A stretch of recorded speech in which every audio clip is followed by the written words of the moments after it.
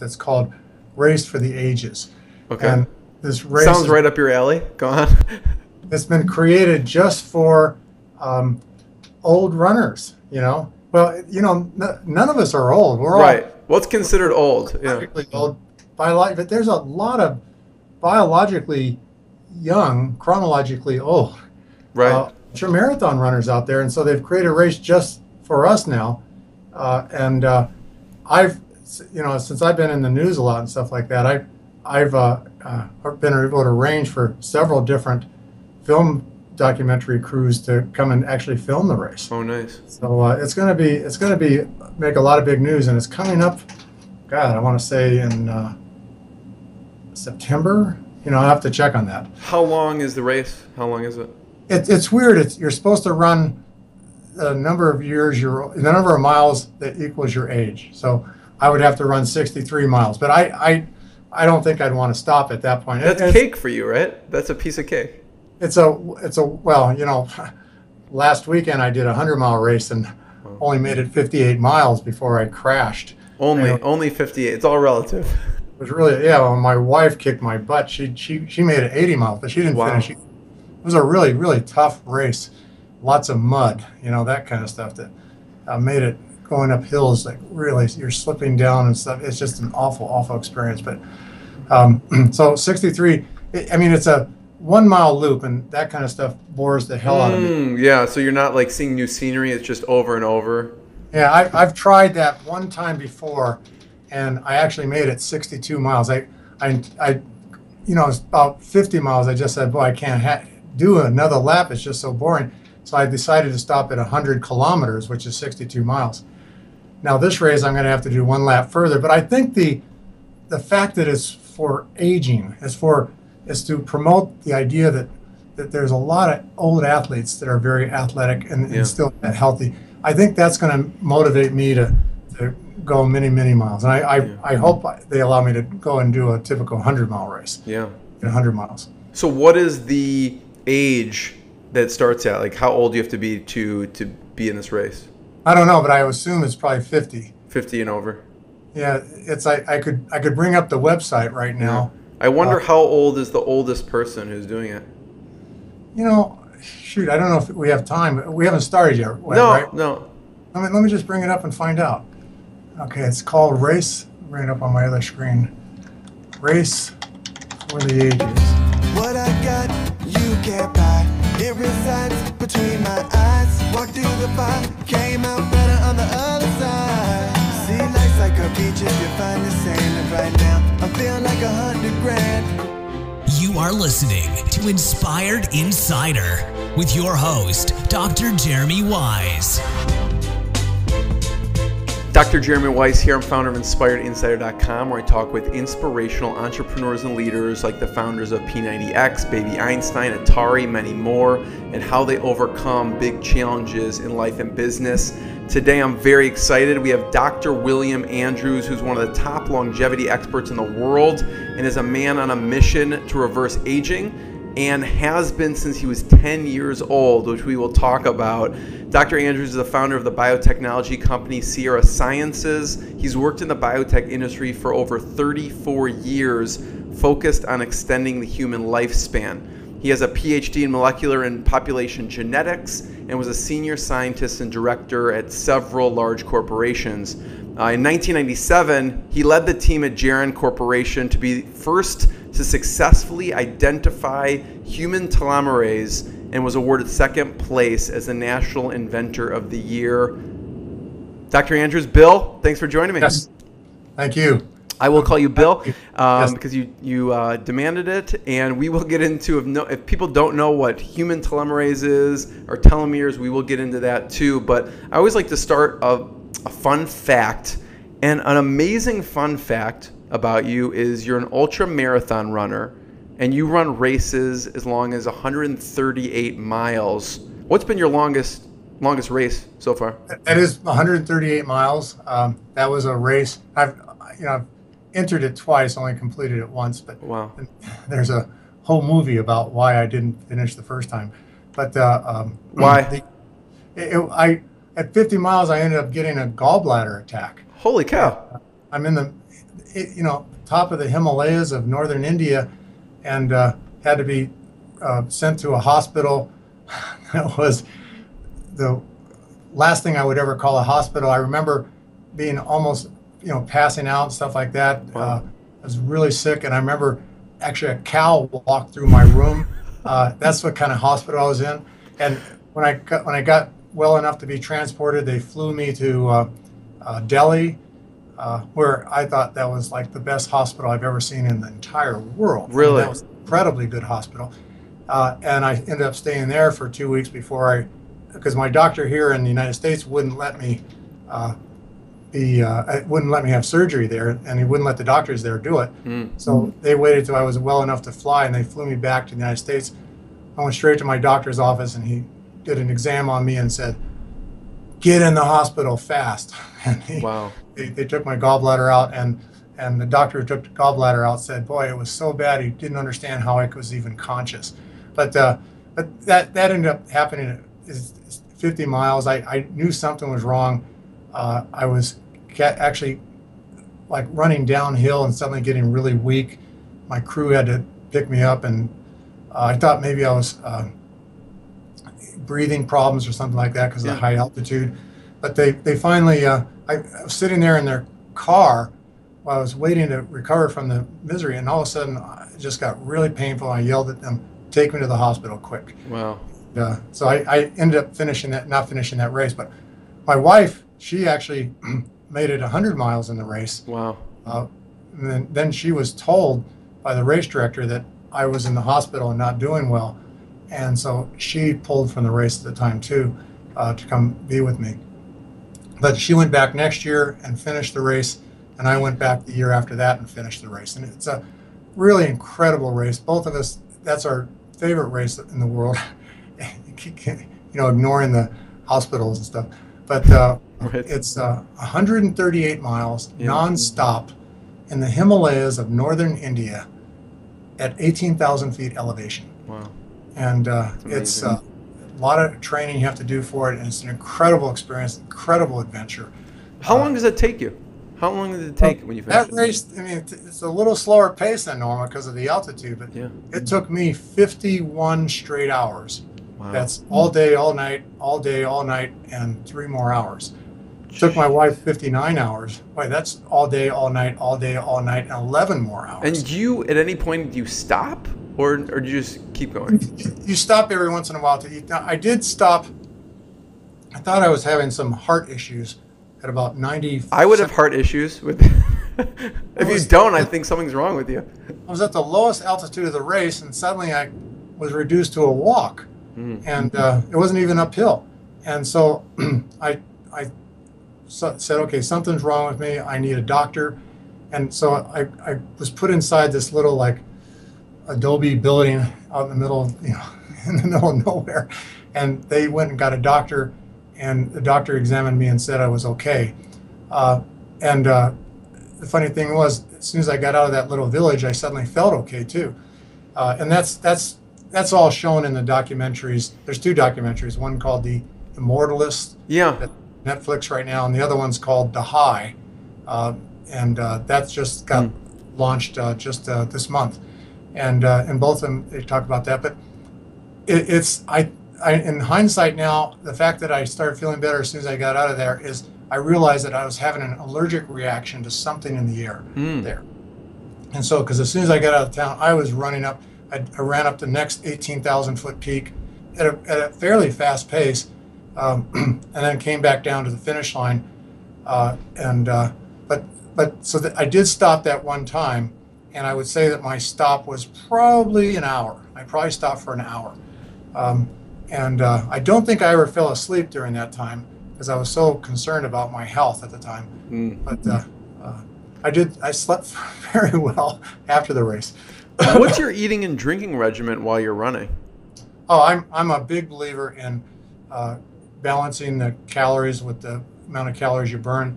Typical runner or walker or anybody burns 100 calories per mile. So I try to take 100 calories per mile, and that's it's equivalent to 1 packet of goo every mile. I typically keep my GPS beeping So every mile it beeps, and I take a packet of goo. I know most people can't do that. I've just got a rock solid stomach, and I love goo. And do you have a certain goo that works well for you? I do all the flavors. Okay, my favorite is the vanilla bean. Is it actually called goo? Like, what is the actual? Oh, okay, so goo is little packets of gel that come in the size of a credit card. Right. Yeah. And I carry like 10 of them with me at a time. Yeah. And so every 10 miles, my crew would restock me with more. And then I also drink lots of water. I'm a big believer in trying to keep up with like 10 ounces of water per mile. Mm-hmm. So I carry a Camelback. 10 ounces of water is a lot.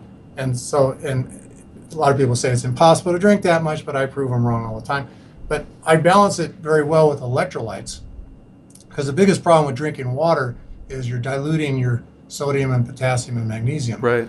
And so I take electrolytes. I used to make my own, and then a company called Salt Stick came out with electrolytes that pretty much matched the ratios of the salts that I used to use. And so I now just buy all my electrolytes from Salt Stick. Salt Stick? Oh. SALTSTICK. Yeah. And Bill, how'd you get into this? How'd you get into this ultra marathon stuff? I've been a runner all my life. I competed in my first endurance race when I was 10 years old. My brother, I have an identical twin brother. Really? Holy cow. And he and I were in some like class or something like that for kids at the Los Angeles Athletic Club. And so every Saturday, my father would take us there for training and boxing and diving and swimming. And one of the things was running. And then one day it was announced that we were going to have a big 1 mile endurance race. And so it was around a track that was 1/10 of a mile long indoors.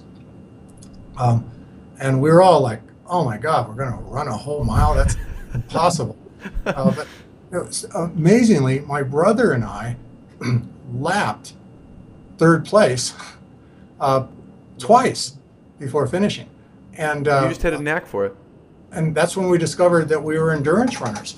And so I've been running endurance, but both my brother and I were always the type that would never stop running. We were really fortunate to have parents that never told us, don't run. It's like, so we ran everywhere. And I remember even in high school, I would run to lunch. I would run back to my dorm room. I used to live in a boarding school. I would run everywhere. It just didn't make sense to walk. Have you seen McFarland, the movie McFarland? Oh, yeah. But, that's what I picture. Yeah. Yeah. No, there are some people that are natural runners. Now, I was never as fast as those kids in McFarland, but I could always do the distance. Yeah. There was nothing. I remember when I lived in Lake Arrowhead, which is in Southern California. I remember one time my brother and I just said, "Hey, let's go run around Lake Arrowhead," and we found it really simple to do. I don't know how many miles. That was probably like 20 miles or something like that. That's crazy. But I ran cross country and track in high school and a little bit in college. But even in graduate school, I was doing a lot of running, like marathons and stuff like that on my own. Yeah. Now you are doing the Race for the Ages coming up. Yeah, the Race for the Ages I'm very excited about this race. It's a race for old people. Let's say it's a race for chronologically old people, biologically young. Yeah. Right. And that's where I fit myself. So how long is the race? Is that one? It's actually you run the number of miles that your age is. Okay, so I'm 63, so I have to run 63 miles. Yeah. 63 miles is short for me, so I'll probably continue on if they let me, and I'll probably go for 100 miles. Wow. But there's an incredible number of runners in the race. This is going to be this is going to be well publicized. I can't wait for it to come up. It's actually going to be September 2nd, I think, this year, and it's in I can't remember where it is, but I think it's Tennessee. I'll link it up. What's interesting is, and we'll talk about some of the advancements of anti-aging, because I know one of your goals is to run a 7-minute mile when you're 130 years old. So I want to hear about some of the research that's going to get you there. What are you most excited about lately with the advancements of anti-aging? Well, of course, it's the telomere stuff. Yeah. I think there's a lot of things that cause us to age. I like to think of them as sticks of dynamite that are burning inside of us, and each stick of dynamite has the shortest fuse is the most important one, but it's not the only one. And so I think telomeres are the stick of dynamite with the shortest fuse for people that lead healthy lifestyles. Now, smokers and obese people, they have high oxidative stress problems, and so oxidative stress is probably their shortest fuse in the stick of dynamites. And so they just need to get themselves healthy and they could be taking antioxidants will help a bit, but not completely. They got to quit smoking and lose weight to get them back into where telomeres are the shortest fuse. I would say the exciting data is just the recognizing how important telomeres are to our health. There are some products, natural products on the market right now that will, let's say, and I'm going to put it kind of in a weird way, they're going to slow down the rate of your telomere shortening a little bit, but so will antioxidants and anything that antioxidants. Eating well, exercise, that kind of thing.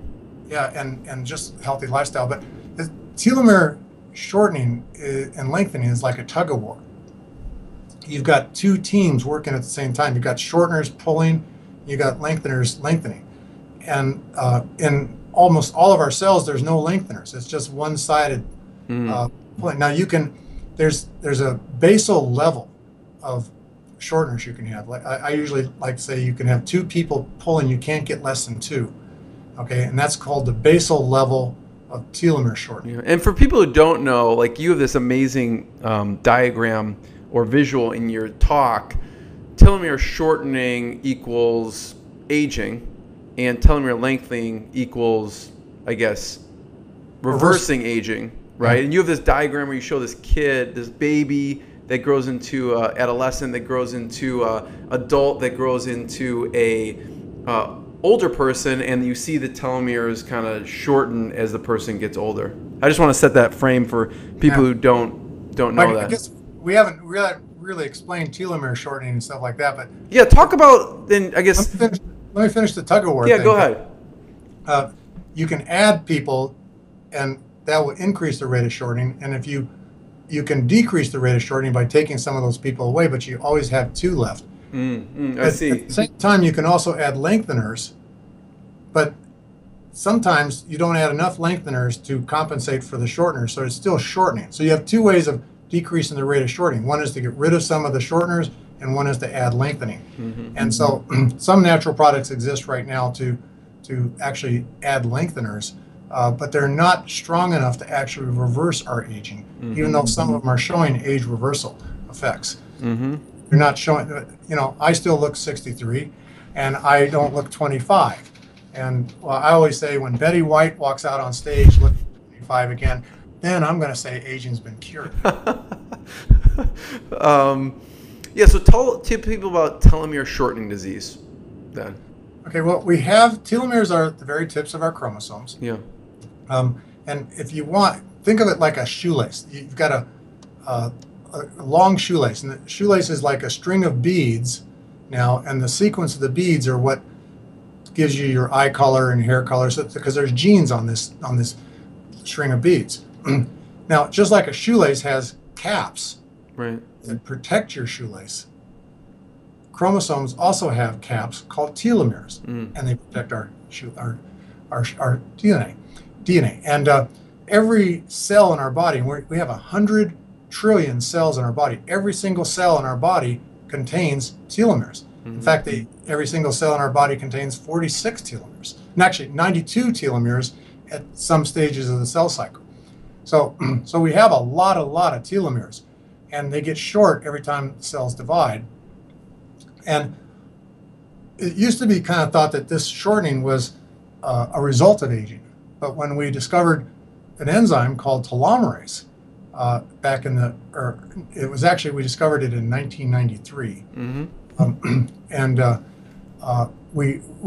I guess became recognized in 1997. We discovered it in 1993, And we found that we could then put it into cells that lacked telomerase, and we found that we lengthened their telomeres, and the cells became younger by every method of measurement That's you can amazing. imagine.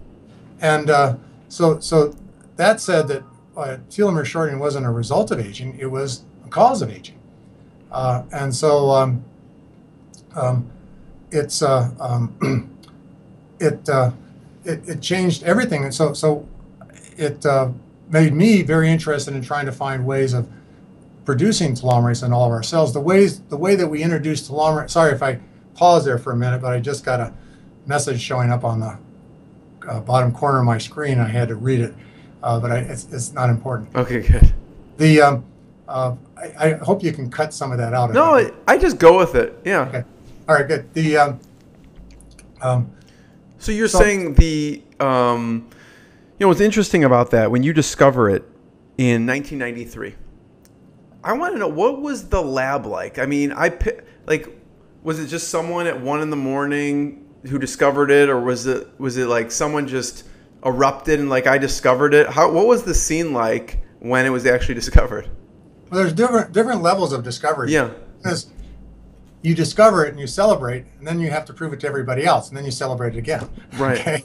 And so,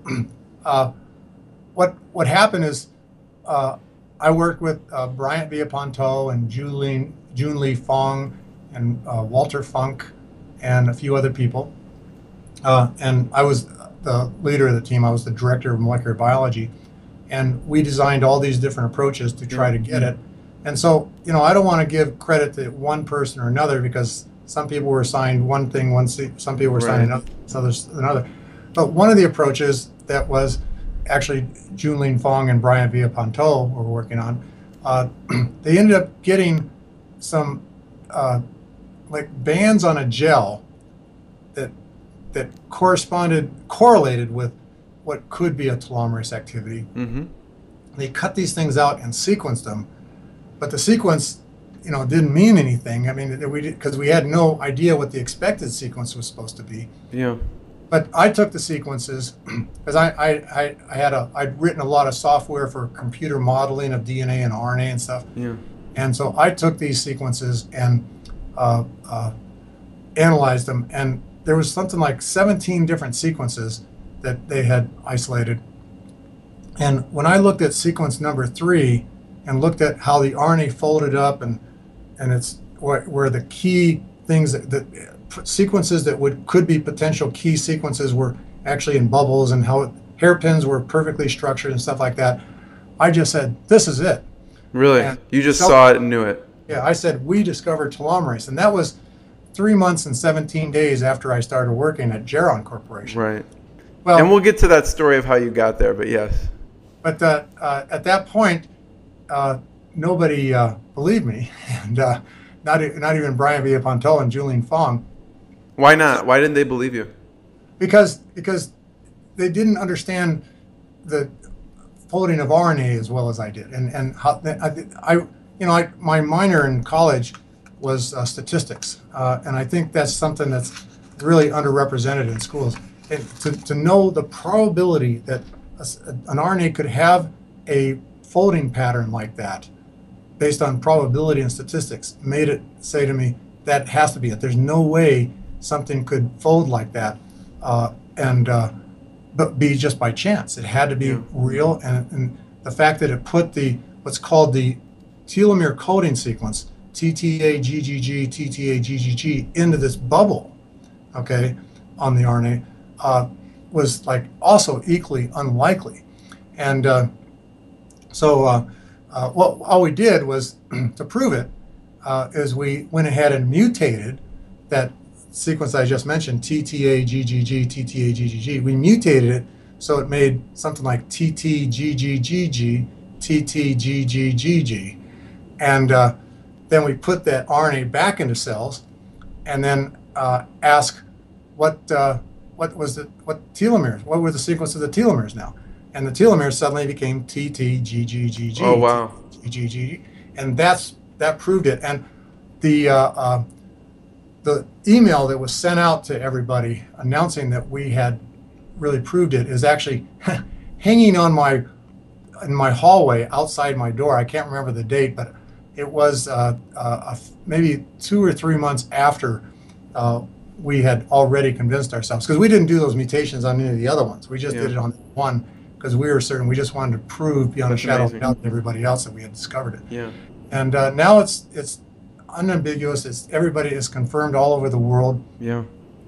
Then we discovered the protein component shortly thereafter, because our telomerase is made up of an RNA component and a protein component. And so Bill, let me ask you this. With that, at the time you discover this, what in your mind are the repercussions or advancements that you see at the time? Because now we discovered this. What was next? What did you see was next after you discovered this? well, I saw a cure for aging. Yeah. My goal, my whole reason for going to Geron Corporation was because I was convinced that telomerase, lengthening telomeres, was the cure for aging, and it reverse aging. How I got to that point is a long story too. Yeah. But the well, I'll ask a few questions that will lead us there for sure. I didn't anticipate at the time that it would be a lot more than just a cure for aging. I figured it would reverse a lot of age-related diseases, but I never ever predicted that it would reverse. I mean, it had the strong potential right now of reversing AIDS, which is not typically an age-related disease, but it's now known that the AIDS virus, the way it makes people sick, is by causing accelerated telomere shortening in immune cells. And so if we could keep the telomeres long in immune cells, AIDS patients would probably live normal lives. Now, in the United States, AIDS is well covered. There's lots of medications and stuff like that. But I look forward to the day when we can, airdrop, what do you call that?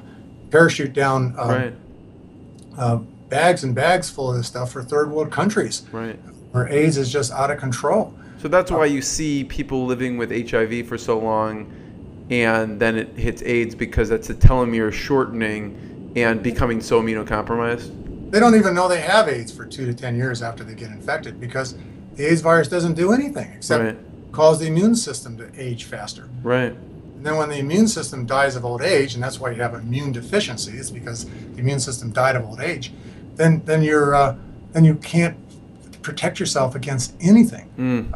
And so people die of everything, including Kaposi sarcoma. So why do some people say you can't call it a disease? Because we all have it. It's normal. It's just crazy. I'm not a semantic expert. I don't know the definition of disease. I don't know the definition of curing a disease. I just know that, I know we're going to get to this later. My father, when I was 10 years old, he suggested to me that when I grow up, I should find the cure for aging.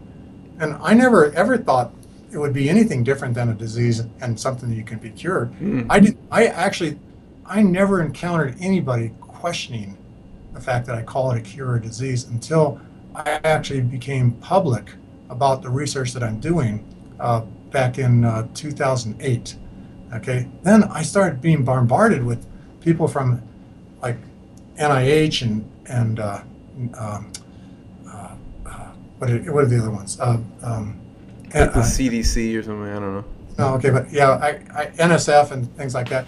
I can never remember their names. But I started being told, you can't call this a disease, and you can't cure this. And I was told, we'll never allow you to do clinical studies to cure aging because it's not a disease. Well, I mean, I've stumbled upon a few things that I argue makes it a disease, but I don't really care about the semantics. I always say when we do cure it, everybody's going to call it a disease. So it's just, we just have to focus on. It's a mindset shift. That's why I ask about it, because people think it's normal and it's just inevitable. I'm just amazed at how many people, when I talk to them, they're just like, oh my God, they never even thought of the concept. And it's like they're suddenly like unable to stand. They lose control. It's like, my God, this is like a seventh dimension thing you're talking about. It's just real. And it's like I've been thinking a cure for aging ever since I was 10 years old. I love living. I just want to live as long as I can. And I spoke at a conference I mentioned before, People Unlimited. And I'll tell you, People Unlimited is something I want to talk about too. Go ahead. Yeah. But first, I spoke at their conference, and let's see, what was I going to say? With People Unlimited, and I asked why you can't call it disease, and people kind of wavering, like it's the seventh dimension thing. Yeah, there was something else I was going to say about that. Oh shoot. Well, the People Unlimited. We can talk about People Unlimited for a second. I'll come back to that. Yeah. Because I remember when I talked to Liz Parrish and I watched her talk at People Unlimited, and they just went. I'm like, you should bring those people wherever you go, because they were just. People Unlimited is the most amazing group of people ever. In fact, here's what they are. They're just a group of people that are convinced that that science and stuff like that will find a way to cure aging. Yeah. And they're already planning on living forever, okay, or living as long as possible. Mm-hmm. So they're practicing great lifestyles. They're not a religious group. They're not a political group. Some of them in there are religious, some of them are political, but when you attend any of their meetings, it's just if there are people out there that are like-minded like I am, that I just love living and I want to live as long as I can, then those people, you all out there, you should join this People Unlimited group. I mean, it is amazing. I've spoken 3 times now to the group, and I'll tell you, I've never enjoyed speaking more because the audience is so enthusiastic. Amazing. Yeah. And boy, I sure wish I could remember. What did you talk about this time around to People Unlimited? Well, it's like I have so many things I can talk about, but I typically like to talk about just first define what telomere shortening is, and then define. I like to talk about how I got involved in aging and how much I love living and how. Oh yeah, I know what I was going to say. Okay, there's a term that I learned. From friends of mine, and I'll mention his name, a guy named John Vigil in Las Vegas. As Vigil. He's a sports medicine doctor. He's really, really excellent. A lot of ultramarathon runners go to him, and a lot of like ultimate fighters and stuff like that go to him. Frank Mir. He's an incredible guy, but he told me this term FOMO, FOMO. And it became really popular with me. And so I made a slide at the People Unlimited said FOMO. And I said, this means fear of missing out. And if I'm not afraid of aging, I'm not afraid of dying or anything like that, but I'm afraid of missing out on being here when we find life on other planets, when we find the origins of the universe and we find a cure for all these different things, and we find how to figure out what the structure of an atom is and how its secrets are going to explain the whole universe to us. It's like those, and then all the alternate universes and the multiverse and stuff like that. I don't want to miss that. I don't want to miss out on that. So it's fear of missing out, and that's a great reason why I want to live as long as I can, because I love living and I don't want to miss out on all the great things that are going to happen in the future. Yeah. So Bill, we were talking about telomere shortening and things that accelerate telomere shortening, with oxidative stress, aging, cigarettes, bad diet, poor exercise. Anything else that you found that surprised you that has accelerated, that accelerates telomere shortening? Ooh, let's see. Because you just mentioned the ones I would say, but just a sedentary lifestyle accelerates aging. Yeah. You mentioned stress. Let me emphasize stress. There's 2 types of stress. There's oxidative stress and there's psychological stress. Not the kind your boss gives you, and that causes the caregivers of Alzheimer's patients have been tested in 2 different studies. In both cases, they were shown to have shorter telomeres than their friends their same age. Really? That were caring for somebody. The stress of the telomere shortening. Also, adults that were abused as children have shorter telomeres than adults that weren't abused as children, all because of stress.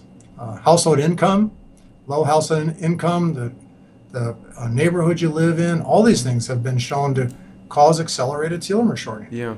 All that's stress related. Yeah. Stress is a horrible, horrible thing.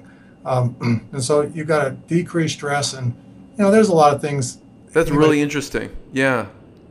I'm curious if are there studies that show, like, if you go to a psychologist, let's say they compare like abused children and ones who went to a psychologist and worked on it and didn't, if their telomeres were still shortened after doing therapy, or is it pretty much locked in at that time? Once your telomeres get short, there's no way to lengthen them by lifestyle choices.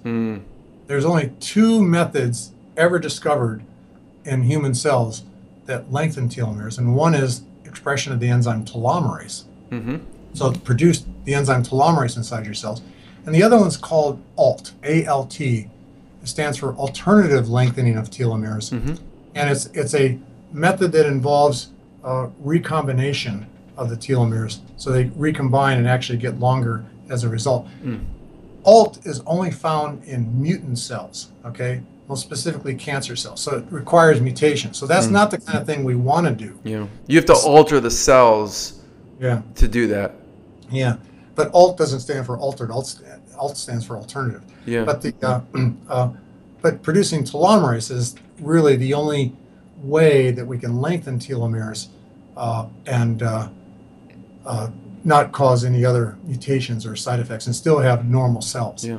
So we could produce telomerase, lengthen our telomeres to the length of a 24-year-old, and then if we shut the telomerase gene off, that cell would be absolutely 100% identical to a cell from a 24-year-old. And the telomeres would then start shortening at the normal rate, and so 26 years later, you'd be 50 again. And your cells would be, at least, and that's what I'm trying to make it, so that the whole body, the whole human, would be aged like that too. So producing the telomerase will help essentially reverse aging, stop aging and reverse it. What is known to do that? What can?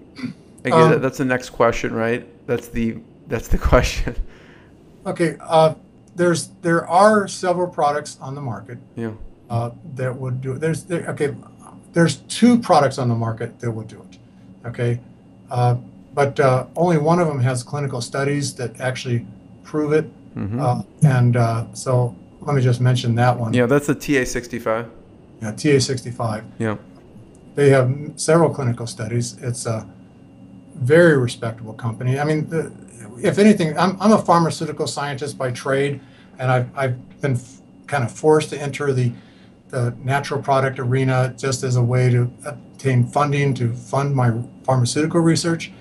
And I mean, I've learned that there's a tremendous amount of misinformation, quackery, charlatan type stuff in the natural product field. I do not associate myself with those companies. If you ever hear of me being associated with any company, it's a highly respected, very ethical company. Yeah. But I don't want to mention names at this time, except I do want to say that, like we said, TA65 does have clinical studies, and it's run by very ethical people that are very passionate about curing aging. But it's a mild telomerase inducer, and so is the other one. Neither one of them will be sufficient enough to turn us into 25-year-olds again. But in both cases, I've seen tremendous. I'm not a testimonial person, but with myself, I've seen tremendous improvement in my running. My endurance has gotten better. Yeah. I remember reading that you were their first customer. I was TA65's very first paying customer. There were 3 other people who worked at the company that started the day before I did. And I tell you, this was exciting. This was exciting times because none of us knew at the time what the potency of it was. We had, because Gerald Corporation, where I had used to work, they developed TA65 after I left. They didn't want to focus on this anymore. They wanted to go and focus on cancer and stem cells. Yeah. So this company, SierraSciences, they licensed it from Gerald Corporation without any studies having been done. It was all they knew is that there was data showing that it actually produced telomerase, but we didn't know how much. It quantitated. You'd wake up the next morning like 10 years. Yeah. Right. No. The next morning, both me and the president of the company, Noah Patton, we were calling up each other every day saying, see any aging? Are we getting younger? Things like that. But at the same time, my company, SierraSciences, did a lot of studies on TA Sciences, and we did it for free. We were just passionate about finding out if TA65 actually was potent enough to do it. And we found that it wasn't, but we did see, and it's published in clinical studies, we did see some age reversal type of things. And I didn't understand why, when TA65 wasn't potent enough to actually cause our net telomeres, all of our telomeres, to get longer. But we were able to show, in collaboration with a company called LifeLength, LIFELENGTH, that measures telomeres in a way different from anybody else. They actually look at the percent of telomeres that are critically short. And we were able to show, and it's published in a clinical study, that TA65 actually lengthened the shortest telomeres. Even though the average telomere length and the long telomere still got shorter, the shortest ones got longer. And so that started entertaining a whole new subject area. Maybe its average telomere length has nothing to do with aging, and it's the percent of telomeres that are critically short that causes us to age. And the age reversal effects that we saw were explained by seeing the shortest telomeres get longer. Now, 12 people were in that study, and 10 out of 12 showed we were able to see that their shortest telomeres got longer. The only two that didn't were the two youngest people in the study that didn't have enough short telomeres to measure to begin with. So I think that's pretty good, solid statistical positive data saying that that works. And as a result, we saw immune function improving and a few other things. And so I've been TA65 ever since. I've been, I guess that's not 8 years of taking TA65. Yeah, I remember I was watching an interview with some health professionals. They made a really bold statement talking about TA65, about it's the only something about research out there. And so I'm like, that's a pretty bold statement. So I went and did some research and saw, wow, like TA65 price-wise, like it's not cheap. If you are going to purchase, you can see that there's a $10 supplement of some kind, and then there's a $600 per bottle, which is about TA65. And then I had them send me the research because I was really interested, and I was and I have some background in biochemistry and other things, and I swear I could understand like 20% of what they were talking about because it seemed so complicated from my standpoint. So I can imagine there was just a lot of research that went into some of those studies. Well, I can tell you that the $10 product doesn't really work. Okay. I don't even know what that is, but I'm just comparing prices. It wasn't comparable to it. It was just, you look at supplements in general of this bottle and size, and it's $10 to $15, and this is $600. So it makes you think, okay, what's in this $600 bottle of stuff here? Well, I told you there's another product too, and I take that every day too. So I take them both, and I'm just speculating that they might work by different mechanisms of action, and so maybe they're synergistic. But I got to tell you, TA65 is expensive, not because the company that sells it is greedy. Okay, it's actually purified from something called astragalus root down to a single chemical to actually increase its potency. And that purification step is quite expensive. So when people wonder why do they have to pay so much for it, that's why. The company TA Sciences is not a billion-dollar, trillion-dollar company because so many people are taking this thing and they're making tons of money. They're actually spending a lot of money on continuing doing clinical studies and stuff like that. No, I figured there was a good reason, because it's a large differential. So Bill, talk a little bit about, it's interesting to hear what you do on a daily, weekly basis. So you'll and again, aside from testimonial, but just, curious on what you take. So you take the TA65, and you said you take another one. What else do you take personally that you like? The things that I take are a lot of Isagenix products. Okay, I'm a big fan of that company. I take something called Product B. It's also called Isagenesis, which I'm one of the discoverers of, and that's how I've learned so much about the company and have had tremendous respect for the company. I also take their shakes, and I'm actually drinking their cleanse right now. If this bottle wasn't so overused, you would see that it says Isagenix on the side. But I drink. So what's in that? Just wiped it off. This is, I don't really know. I can look at the bottle and tell you, but it's all natural products. I'm not a natural product expert, but one thing I've learned is that Isagenix's natural product expert, a guy named John Anderson, is the best in the world. The guy is so obsessed with trying to go all over the world, finding the best natural products. And so he comes up with these things, and I just take them on faith, but I think they work tremendously well. We talked about stress before. Several of those products that John Anderson has developed for Isagenix, called Ionic Supreme, is one of the world's best things for reducing stress, because it's got things called adaptogens in it. And that's a new word to me. I've never heard of adaptogens before I got involved with natural products. They have something called e-shots.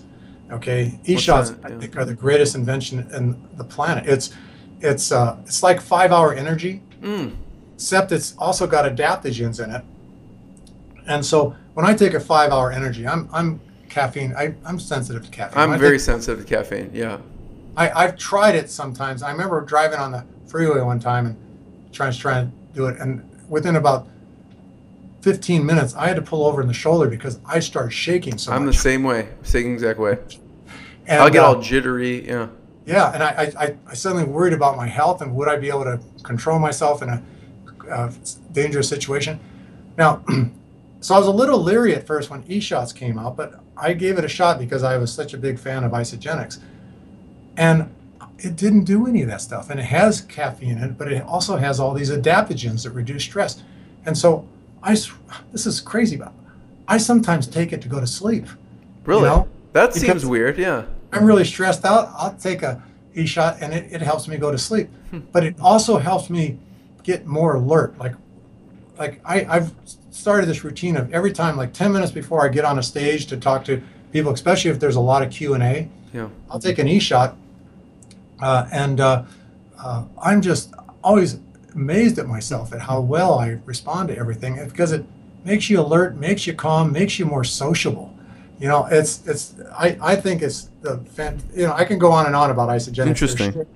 All their products. I just, when I look over at my other desk behind the computer here, it's just covered with Isagenix products and blenders and things like that, because that's all I do. My meals are all Isagenix and stuff. So what else do you do, Bill, that would surprise people in your daily routine, whether it's food or, obviously we learn the exercise component. Well, I also take pharmaceuticals, and a lot of people in the natural product world are just totally against pharmaceuticals, and I think they're wrong. I think the reason why pharmaceuticals get a bad rap is because they have to be prescribed, and the doctors that prescribe them have to keep records of reports. And so every time somebody shows a side reaction to a pharmaceutical, the doctor has to report it. And so that's why everybody knows about all these side effects of pharmaceuticals.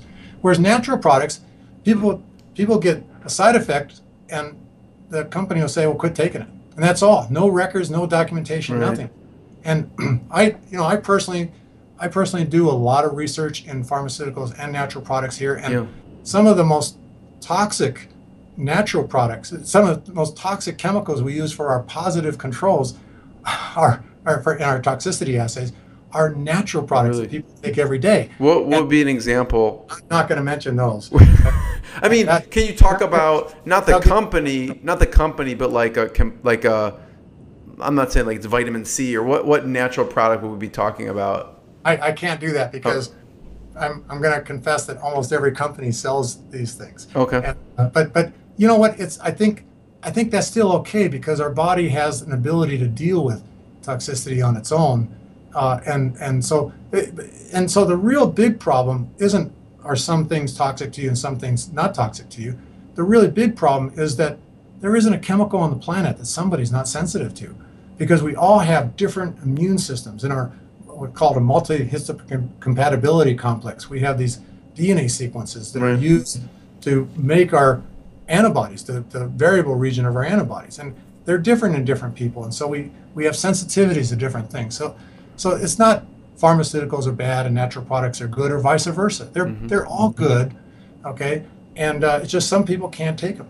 Yeah. But I do take pharmaceuticals, and I would say the pharmaceutical that I'm taking right now that I recommend the most is something called metformin.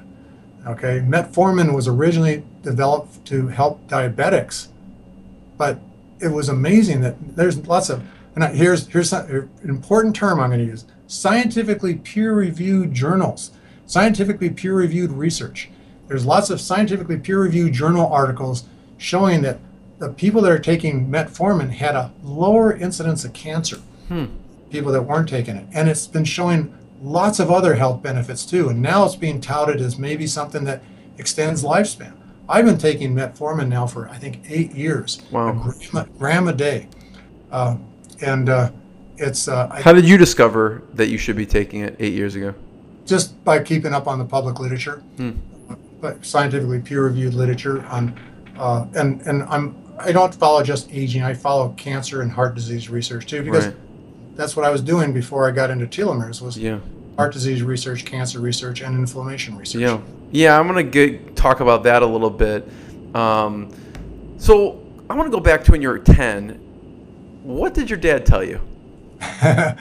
But let me back up a bit. It was around Christmas time, and my parents, neither one of my parents graduated from college.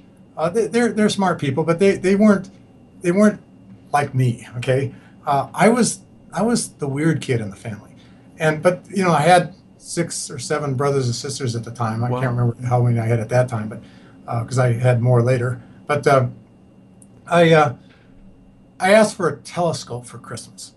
Okay, and so my parents, on Christmas Day, I opened up the package, and there was a little toy telescope, and I cried. Okay, they didn't understand why I was crying. I said, I want a real telescope. I want a big reflector telescope with a really nice polished mirror and a really nice optical scope that I can look in. And I want to look out in the universe and see all these things that everybody talks about. And they were like blown away by this. Well, to get me to quit crying, they put me in the car and they drove me to some stores. And on Christmas Day, maybe it was the day after Christmas now, we ended up finding somebody that was selling a used telescope in some newspaper article, advertising. And so I went and looked at it, and I said, this is it. And my parents were shocked that this is something a 10-year-old kid wants. How did you know that? I was in elementary school. There's in the classrooms, there's pictures of Jupiter and Saturn on the walls. I just knew that you looked at those in telescopes, and maybe sometime before, maybe I actually looked through a telescope at somebody and was absolutely in awe. And back at that time too, is like, I think this was before Star Trek, but I was very interested in being somebody that would go into outer space and explore the planets and things like that. And my parents, I used to joke about that with my parents too. Not joke about it, but they thought I was joking. And then, so they got me this telescope, and I took it out on the front lawn, and I'll tell you, I found the moons of Jupiter, I found the rings of Saturn, I found Venus, all these things all by myself, just by looking at every star until I found things. And every time I was running into the house to tell my parents, come out and look, come out and look. And they were just astounded. And then my father walks out, because I'll never forget this. He walks out and he says, Bill, since you're so interested in science and medicine, when you grow up, you should become a doctor and find a cure for aging. And he said, I don't know why nobody's done that yet. And it was like, it made it sound like it was something that's going to be really simple. And, at that time, I had no scientists, friends that were my age. And so I thought maybe that I was a rare bird. So I thought, okay, I'll make that a mission, because I thought, God, yeah, why isn't anybody doing that? That's a great thing to be doing. I love living. I don't ever want to die. I don't ever want to be as old as my grandparents were at the time. I'm now older than they were at the time. But I've been obsessed with it ever since. Yeah. And all through high school and college, everybody knew of me as the guy who was going to try to cure aging. They just saw something in you that was different, and interest and that spark for science. Yeah, well, that's what my father did. And my father, I didn't know this at the time, but he had been somebody who had been saying that all his life. Really? Yeah, he's the person that coined the phrase, as far as I'm concerned, cure aging, you know, because that's what he said to me. And so I remember when I first got out of graduate school and started working in biotechnology, he was so excited about the fact that I was in biotech, but there was nothing at the time that I thought worthwhile to pursue in the anti-aging world. Right. But I told him that there was a conference coming up, and it was at the Grand Labakan Hotel in Lake Tahoe in 1993. And it was a conference on aging. And so I told my father I was going to go to that conference to find some way to start a company to cure aging. I was convinced that grant funding and stuff like that was never going to work. The only way, if you want to cure aging, you were going to have to start a company and find investors. Yeah. So he said that he wanted to go to the conference too and make a documentary on curing aging. And as a result, he and I went together to this conference. He contacted ahead of time all the main speakers, tell them they were doing. I didn't know them at the time, but I ended up meeting them through my father, because my father met him at the conference, and we all had this big dinner. And so I instantly became right in the middle of all the biggest names in anti-aging. And, Tom Johnson, big name, and Caleb Finch, big name in anti-aging. They were all there. I'm going blank on some of the other names, but they were, Mike Rose. That's where I met Mike Rose. In fact, Mike Rose and I, along with another doctor named, I can't remember his name either. Last name was Sabor, or maybe his first name was Sabor. He was a foreigner. The three of us decided to start a company working on using Mike Rose's approach towards the way he had extended lifespan in fruit flies. That company, we spent all night planning that company. We decided to call it Project Methuselah for the company. And what was it going to do? I'm trying to remember that other guy's name, but we were going to just select for longer living mice, because the Sabor guy, God, I wish I could remember his name. He had over like 30 years had bred mice and had bred longer living mice. And so we thought, well, let's use Mike Rose's accelerated protocol to do that with Sabor's mice, and see if we can identify the genes that are involved in the aging process. And so I was really excited. I spent up all night, and the next morning, very next morning, I'm barely awake, and I go back into the conference room, because now the conference has started up again on its second day. And I'm listening to a guy named Calvin Harley talk, Dr. Calvin Harley. And he talks about the things called telomeres. Now, of course, we all knew what telomeres were. Anybody who'd gone through college or even high school knew what the tips of chromosomes were. They were called telomeres. But he had said that they get shorter as you age, and that they, in such a way that he could take blood from anybody in the audience, measure the length of the telomere, and tell them how old they are, and more importantly, how long it'll be before they die of old age. Wow. Well, up until that time, I was really frustrated, because none of the theories on aging made any sense. Why do if we age because of environmental problems, why do people who live on the North and South Poles age at different rates than people who live on or why do they age at the same rate? Right. As people who live on the equator. The environments are very different. And then why do cats and dogs age at different rates when they're in the same environment? And so all these things didn't make sense. I decided a long time ago, even back when I was still in college, maybe even high school, there has to be some kind of clock that ticks. And but what is that clock? I did look at circadian rhythms as a possible clock. I even talked to NASA about sending up some animals to put them in a different circadian rhythm than they are on Earth and see if it affects their aging process. I had already sent experiments up on space shuttles. Really? Yeah, in fact, purification of erythropoietin was one of the things that I was doing with their electrophoresis operations in space. So I had connections there, but I'd convinced myself that with a lot of published data that circadian rhythms couldn't be the explanation. Mm-hmm. So all of a sudden, this guy's talking about telomeres, and I'm sitting there thinking to myself, shoot, I just started a company to focus on breeding mice. What am I going to do? But when Calvin Harley got done, I went right up to that podium before he could even get off, and I said, has anybody figured out a way to lengthen? I think he talked about the Nobel Prize winner's discovery of telomerase in an organism called Tetrahymena. Mm-hmm. And I said, has anybody discovered telomerase in human cells to lengthen telomeres? And he says, no, we've been looking for years, and we can't be able to find it, including the Nobel Prize winners. Nobody's been able to figure it out.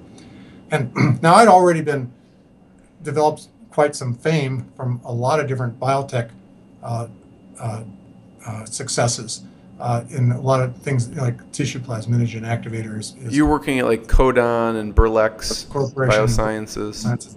But so Calvin knew who I was, and I said, he said he was frustrated with saying they can't figure it out, and I said, let me come and work with you. I'll figure out what it is. I'll discover telomerase in human cells in 3 months. I'm usually pretty good at predicting how long it would take for me to do something. How'd you know that?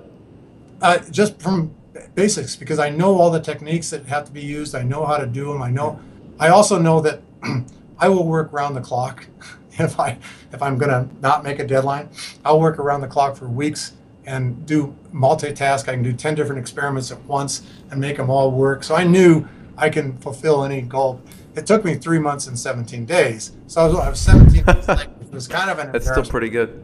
But I went back to, I said, let me come and work with you. I've been in 3 months. And he says, okay. 2 weeks later, I was working for him, but I was in this dilemma. I just started a company. I was actually president of this Project Methuselah company. So I went and talked to my father, and I said, you got to help me out here. I've just become president of Project Methuselah, and I want to go I want to go work at Geron as an employee. And he says, well, let me be president. And I said, that's exactly what I was hoping. Because my father, he had a successful career at starting lots of companies. He was a world-famous television producer, game show television producer, produced like the #1 daytime television show for 7 years. What was the game shows and television shows? You Don't Say was the main one. And then there was also Celebrity Sweepstakes, It Takes Two, Liars Club. I mean, anybody can Google Ralph Andrews Productions, and they can find out. They'd be amazed. He made a few movies, too. So he had a pretty successful career. And he started other companies. So I took him and introduced him to the guy whose name like Pablo Sabir, something, I want to say something like that. But I took him and introduced him to my father, to Mike Rose and stuff. And I said, what would you think about my father being the president instead of me? And they both go, yeah! My feelings were hurt. I thought, whoa, what's going on here? But in fact, he was a much better choice because it didn't make sense for me to be president at the time. I had no business sense whatsoever. I was just a scientist. And so he became president of that company, and they did end up raising $500,000. But, it's just unfortunate. This whole field of anti-aging has been destroyed by all the quacks and charlatans that have been discrediting this field for thousands of years. And it's really hard to make a difference in this field because people don't know who to trust, essentially. Yeah. When I first so I went to Geron, so it didn't make it. It failed after about a year.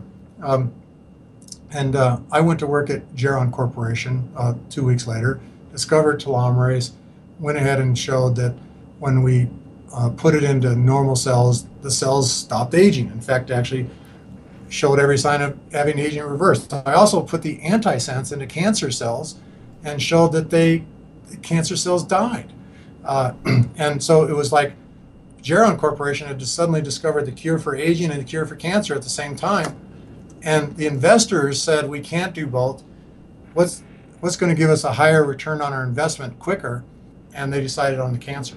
And so after 4 years of working at Geron Corporation, I left with Geron's blessing to start SierraSciences and focus on trying to find the cure for aging through telomere biology. Yeah, so I want to talk about SierraSciences and what the early days look like, but I want you to talk about Geron for a second. What was some of the research and what should people be doing? Because they were doing heavy research and treatments for cancer, right? No, I'm part inventor of 3 of the different things that are in clinical studies right now to cure cancer through telomerase inhibition. Yeah. I'm a big believer in the fact that inhibiting telomerase, or let's say making it so that telomeres don't get longer, is a good way to get cancer cells to die of old age. The problem that is happening is that when the telomeres get really short, high rates of mutations start occurring. Because remember, like I was talking about the caps on your shoelaces. Right. When the caps get down to practically nothing, the shoelace starts falling apart. The same thing happens to your chromosomes. You can actually see chromosome rearrangements where pieces of chromosomes are broken in 2 and rejoined to different chromosomes. You can see those in the microscope of every cancer patient. Okay, of cells from every cancer patient, cancer cells from every cancer patient, but not the regular cells. And so what was happening is that and it's been published, like Dr. Rhonda Pinnell is somebody that I highly recommend you interview. He's a person who's was highly believed that inducing telomerase would cause cancer, and he now believes the opposite. I'm pretty sure. I mean, he's been able to show that if he induces telomerase just in certain tissues that are high risk of becoming cancer, that'll increase that risk, those cells of being cancer. But that's true for any type of cell. Any type of cell, when you produce telomerase, you're going to increase the chances of that cell surviving. But if you do whole body and increase the telomere length in your immune cells, I think it's actually going to decrease the risk of getting cancer and improve your body's ability to fight cancer. So where was I going? So you were saying there were 2 things that you helped discover at Geron, basically, that helped with cancer. Yeah. Well, the idea was inhibiting telomerase or producing. There's 3 different ways to cure cancer with telomerase that we were working on. One was just directly inhibiting it by an antisense oligo. Okay, and so that's in clinical studies. It's called imeltastat. I call it GRN163L because that's what we called it when I was still there. Then there's the immune approach, where you induce your body through treatment of dendrocytes to recognize telomerase components, and that your immune system will then kill any telomerase positive cell. And most cancers, if you get a cancer that's big enough to detect, it has solved its immortality problems. Okay, because cells don't get, you can't, like when you take if you take any cells from the body and you allow it to grow, it may be at the best, it could get to be the size of a mole. And then the telomeres are too short to allow it to grow any longer. So for a cancer to get bigger than that, it has to solve the immortality problem. It has to solve the telomere shortening problem, either by alt or by a mutation that induces telomerase. And that'll allow those cells to live longer. But if you, so those cells will produce telomerase. So the immune approach, you induce your immune system to recognize those type of cells, and so you can kill the cells that way. And the third approach was to take a toxic virus, a virus that contains a gene that, when expressed inside your cells, will kill those cells. And this has been done now numerous times, but Geron was first. And what you do is you take the promoter for telomerase. The promoter is like the on and off switch, the light switch inside your cells that turn the gene on and off. You take that promoter and you put it so it controls that toxic gene inside that virus DNA. You then infect cells. Now, if you infect a telomerase negative cell, that toxic gene won't be expressed because the regulatory mechanisms for expressing it are missing. Right. If you infect a cancer cell, the regulatory mechanisms are now all messed up so that they are now turning the gene on. It will turn on that toxic gene too and kill the cancer cell. I mean, all those approaches are really, really exciting. And I still have high hopes for the virus approach and the immune approach. But the antisense approach has not been working because what happens is the telomeres get, so you see the cancers disappear, but you know, in 1 in a billion cells, okay, well, let's say when the telomere is killing the cells by making the telomeres get really, really short. Okay, well, then all of a sudden mutations start occurring at a high rate, and maybe 1 in a billion cells are going to mutate in such a way that they induce telomerase to be produced, or they induce the alt pathway. And then so even though you see all the cancer cells die, those few, that 1 in a billion are surviving, they grow back. And then those are immune to the telomerase inhibitors or anything else. And that's the other thing, is that by letting the telomeres get really short, you make cancer cells resistant to any kind of therapy that you could provide to kill cancer cells, because mutation rates allow cancer cells to survive anything you hit them with. So the trick is to figure out ways now to kill cancer cells and keep telomeres long. Okay, and that's, so you know, Geron's got the 2 approaches. One is the immune approach and the virus approach, and we've come up with 2 approaches too. Bill, if someone has cancer now and they're listening to this, are these things in clinical trials, or what do you think is something that they should be looking into, or do doctors already know this and are they experimental at this point, or what? Well, I don't know if SierraSciences is doing a clinical study on cancer. I do know that they were quite amazed in their first clinical study at the low incidence of cancer in people that they were looking at that were taking TA65. But the question is, I mean, from Geron Corporation, yeah. No, Geron's not looking at that as far as I know, but the clinical studies are needed in that area. Yeah. But I'm a big believer in the idea that, not mention any products or anything like that, and let's say future products, that if we lengthen telomeres in all the cells of a body of a person that has cancer, that's going to boost their immune system's ability to fight the cancer. But I think anybody who has cancer is suffering from also immune senescence, where their immune system is weak, or the cancers have evolved or developed ways to fight the immune system.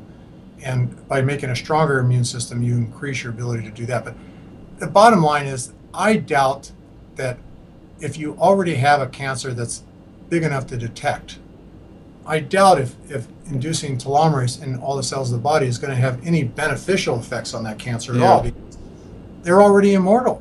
Right. There's no way to make something immortal more immortal. That doesn't make sense. Yeah. So it's more the heat-seeking missile viruses that turn on and kill the cell, essentially, is the best. I think that's something. But I'm a big believer in the idea that people should, if they find out they have cancer, they should take a telomerase inhibitor to get rid of that cancer as much as possible. Then take a. Actually, no. I'm just forgetting a step. I think that they should take a telomerase inducer first, because the cancer is not going to be affected. The cancer is already immortal. Take a telomerase inducer to help boost your immune system. Then stop taking the telomerase inducer and take the telomerase inhibitor. The only reason to stop taking the telomerase inducer is a waste of money to take it then, because if you're producing telomerase and inhibiting it, you're not getting any beneficial effects. So stop taking the telomerase inducer just to save yourself some money. Take the telomerase inhibitor to specifically kill the telomerase positive cells. In fact, that's another reason to quit taking the telomerase inducer, because you don't want to kill the other cells either. So you want to take the telomerase inhibitor to kill the telomerase positive cells that remain after you quit taking the telomerase inducer. And then after those cells all disappear, then go back on the telomerase inducer okay, without the telomerase inhibitor to help boost that immune system. And I think that's the way to go and the way everybody should be doing it. But I'm not an MD. I can't give medical advice. There is no telomerase inducer right now that I would recommend for that. But I hope in the future we will have clinical studies done and we'll have stronger telomerase inducers to actually make it a much better fight. Yeah. So Bill, how did you know it was time to leave Geron and start SierraSciences? My mission was, my goal was to never start my own company. I never ever wanted to do that. I just wanted to cure aging and retire, and actually go off and cure something else, maybe off my own funding that I create by all the profits I make from curing aging. But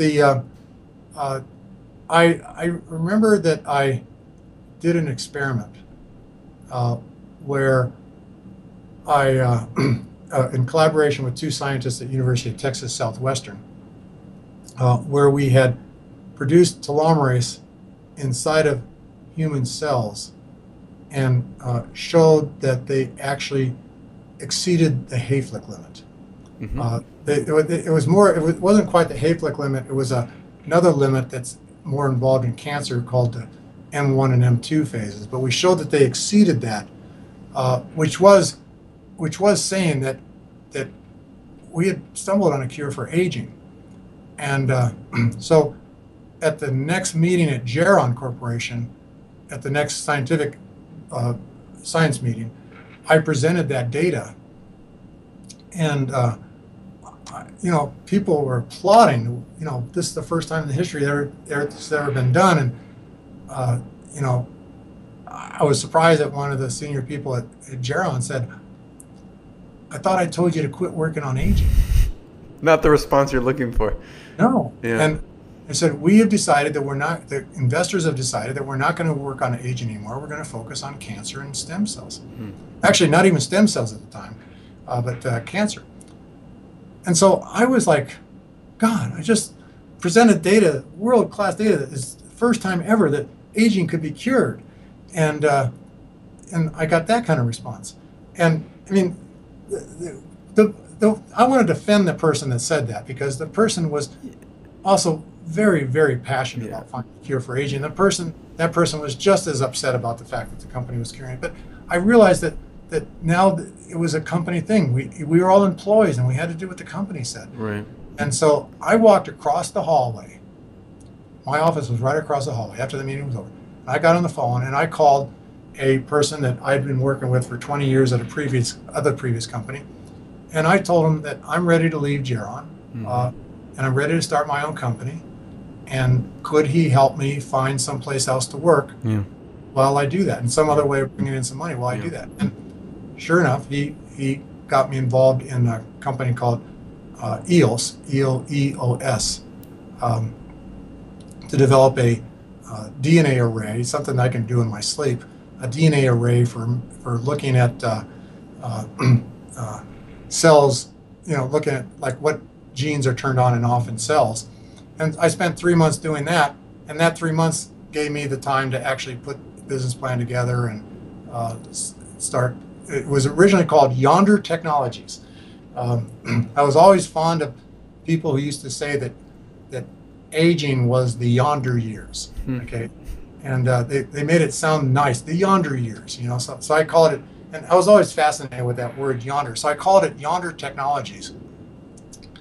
And then remember before I was telling you how quacks and charlatans have been discredited in this field, that people didn't want to invest. Well, when I did find investors, and I did find it quite quickly. I mean, my Investor of the Year, my National Inventor of the Year award helped a lot there, but I found investors right away, and the first thing they said to me is that they don't want anybody to know that they invested for aging. And so they made me change the name, and I think it's okay now to say that they were members of an organization called Sierra Angels.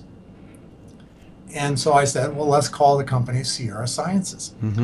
And so that's what we did, and we created SierraSciences. And it took until 2008, when the global financial crisis of 2008 hit, that my investors finally said, okay, let's start telling the world what we've been doing. Yeah.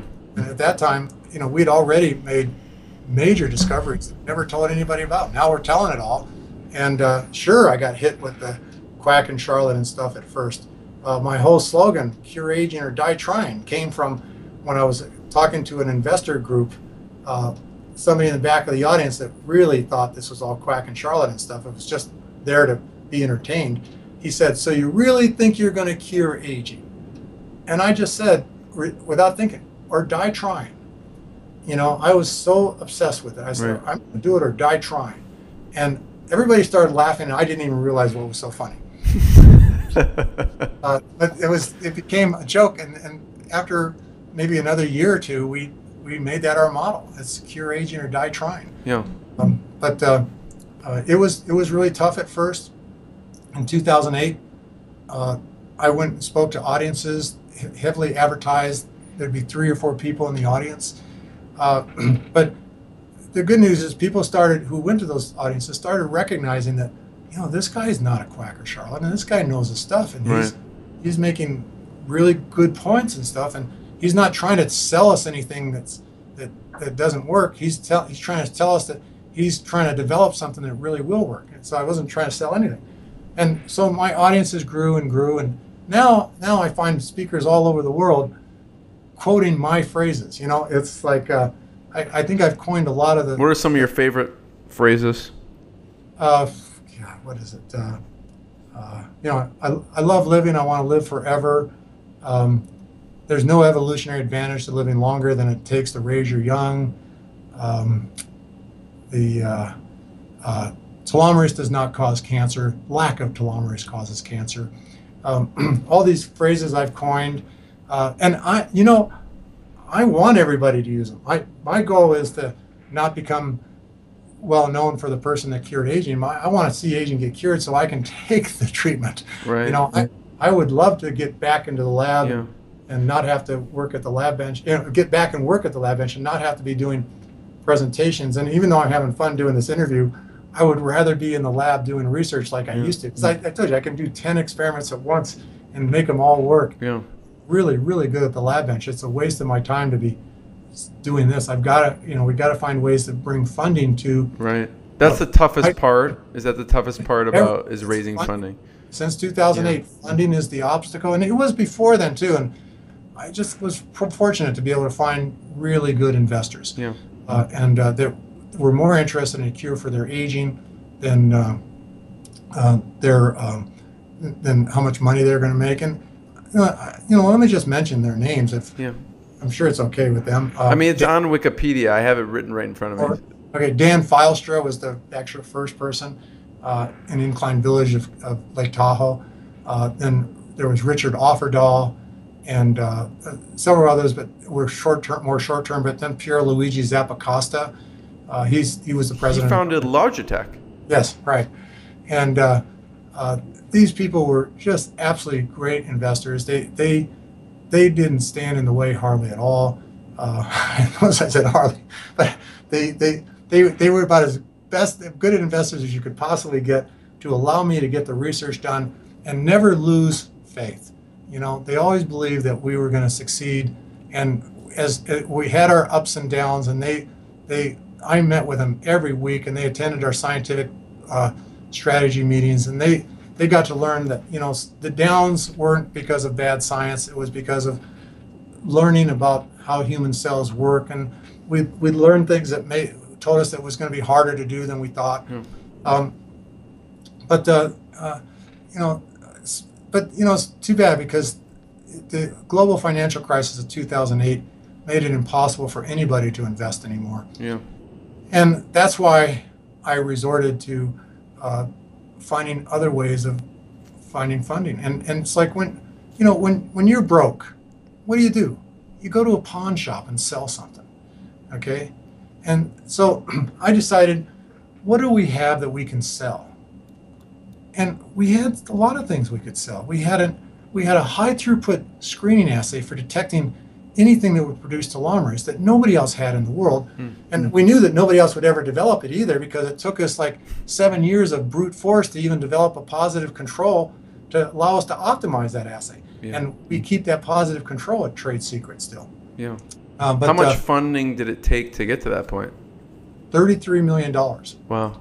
So Richard Offerdahl, Pierluigi Zappacosta, Dan Filestra, mostly Richard and Pierluigi, they put in millions and millions and millions of dollars to do this. And they're still, in my book, going to be the very first people that benefit from whatever we come up with. And, you know, they're going to, I'm sure, always be a part of this company.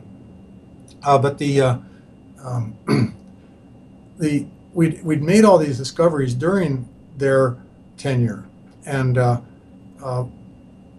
know, one was the assay. So now suddenly we could start testing natural products with our assay. Now, I was always a pharmaceutical scientist. I always believed that nothing is real unless it was approved by the FDA.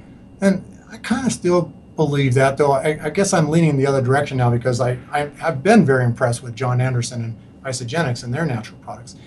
But I called it marching into hell for a heavenly call. and I still refer to it that way. It was like going into a field that I didn't really fit in with, I really didn't believe in. And at the time, I believe in it a lot better now. But I was going to do this just because we had to find some other source of funding. I don't know, Bill. I see it a little different because it's not like you're supporting a field. You're almost proving or disproving a field, right? Because people are bringing in their products and you are saying if they work or not, essentially. Oh, yeah. Well, of course, we never advertise. A lot of people ask us to test their products and we tell them it didn't work. But it's up to them to tell the rest of the world that. Right. We don't get into that. It's right. It's as I said, there's only 2 products that will work. Yeah. And I've only mentioned one of them. And I'll mention the other one when they have clinical studies that actually prove it. Right. So that was bringing you funding. You were talking about how you had to decide how to fund the company since it's tough to get investors. We haven't really gotten back to where we were when Richard and Pierluigi were able to fund the company, but we're close. We also, we had discovered several pharmaceutical products that weren't what we were actually looking for. They were intermediates. If there was a scale from 0 to 100, where 100 was a pharmaceutical product that induced telomerase to a level that was high enough to stop telomere shortening. Then higher than 100 would reverse, actually lengthen telomeres. We had found something that was a score of 16. Okay, now 16 isn't what we're after, but sure, it should slow in vitro, it definitely slows the rate of aging down. Yeah, it slows the rate of telomere shortening down. So we thought, well, let's sell this. So we licensed that to a company in New Zealand back in 2009 or 2010, and they're now selling that. What the condition was that they can't sell it unless they do clinical studies, prove it's safe, prove it's efficacious, it actually works, and so they actually did additional medicinal chemistry on it. To improve its safety. It didn't improve its efficiency, but it improved its safety to where there was no toxic side effects whatsoever detected. And then they put it into a skin cream, and then they sent it to a lab in Italy called Abich, A-B-I-C-H, who performed clinical studies for a long period of time on 100 women. And it came back with results that were spectacular. I mean, no toxic side effects whatsoever. Not a single person showed any signs of any reactions or immunoreactions, or the cancer test came back negative. It didn't cause increased risks of cancer, but the efficacy was really remarkable too, because it exceeded my expectations in that it actually did show signs of age reversal. And again, we had to resort to this. Maybe it's lengthening the shortest telomeres, and that's the explanation here. But it is not turning people into 25-year-olds again. Yeah. But it is causing wrinkles to disappear. It's causing firmness and elasticity to come back in skin. And I don't want to get into promoting this. I mean, I guess since they've done clinical studies, I can mention their name. It's a product called One Truth 818. It's marketed in Italy, in New Zealand, in Australia, and hopefully soon in the United States and other places. Yeah. But it's the website for it is www.tam818.com, and TAM is T as in Tom, A as in Apple, M as in Mary. It's the TAM stands for telomerase activating molecule, and 818 stands for the fact that the drug that they modified to make it safe was our 314,818th chemical that we tested. Wow. So C0314818. Wow. They didn't call it that, so they changed it to TAM. That'd be a long name. And but it's working really. But the whole point of bringing this up is that they've just launched recently, and I think this is going to take off. And I believe this is where we're going to get all our funding from, because we get royalties off the product. Even though they modified our original chemical to make it better, our agreement was that we still get royalties off of anything they developed that's even better. So they had a scientific team and stuff like that, and they had medicinal chemists that modified it further. And so this is now just being launched. We are getting small amounts of money so far from royalties, but I think it's just going to skyrocket. And I'm now predicting, I was predicting that we'd have all the funding we need by June of this year, but that was last month and we didn't get it. But I'm not. You're always 17 days off, so you still have some time, right? Well, in the science level, I'm never ever going to profess myself as being a business person, so my predictions were way off there. Now I'm saying the end of this year we'll have all the money we need. But even when I first started Yonder Technologies, the very frankly first line in the business plan is said, I do not want to be president. I am not a business person. I want to be the chief scientific officer or vice president of research. Yeah. And I'm trying desperately not to become a business person. I'm trying to remain a scientist so that I can jump back into the science field and then plead ignorance whenever anybody asks me for business advice. So, Bill, what will it take funding-wise to get you back in the lab?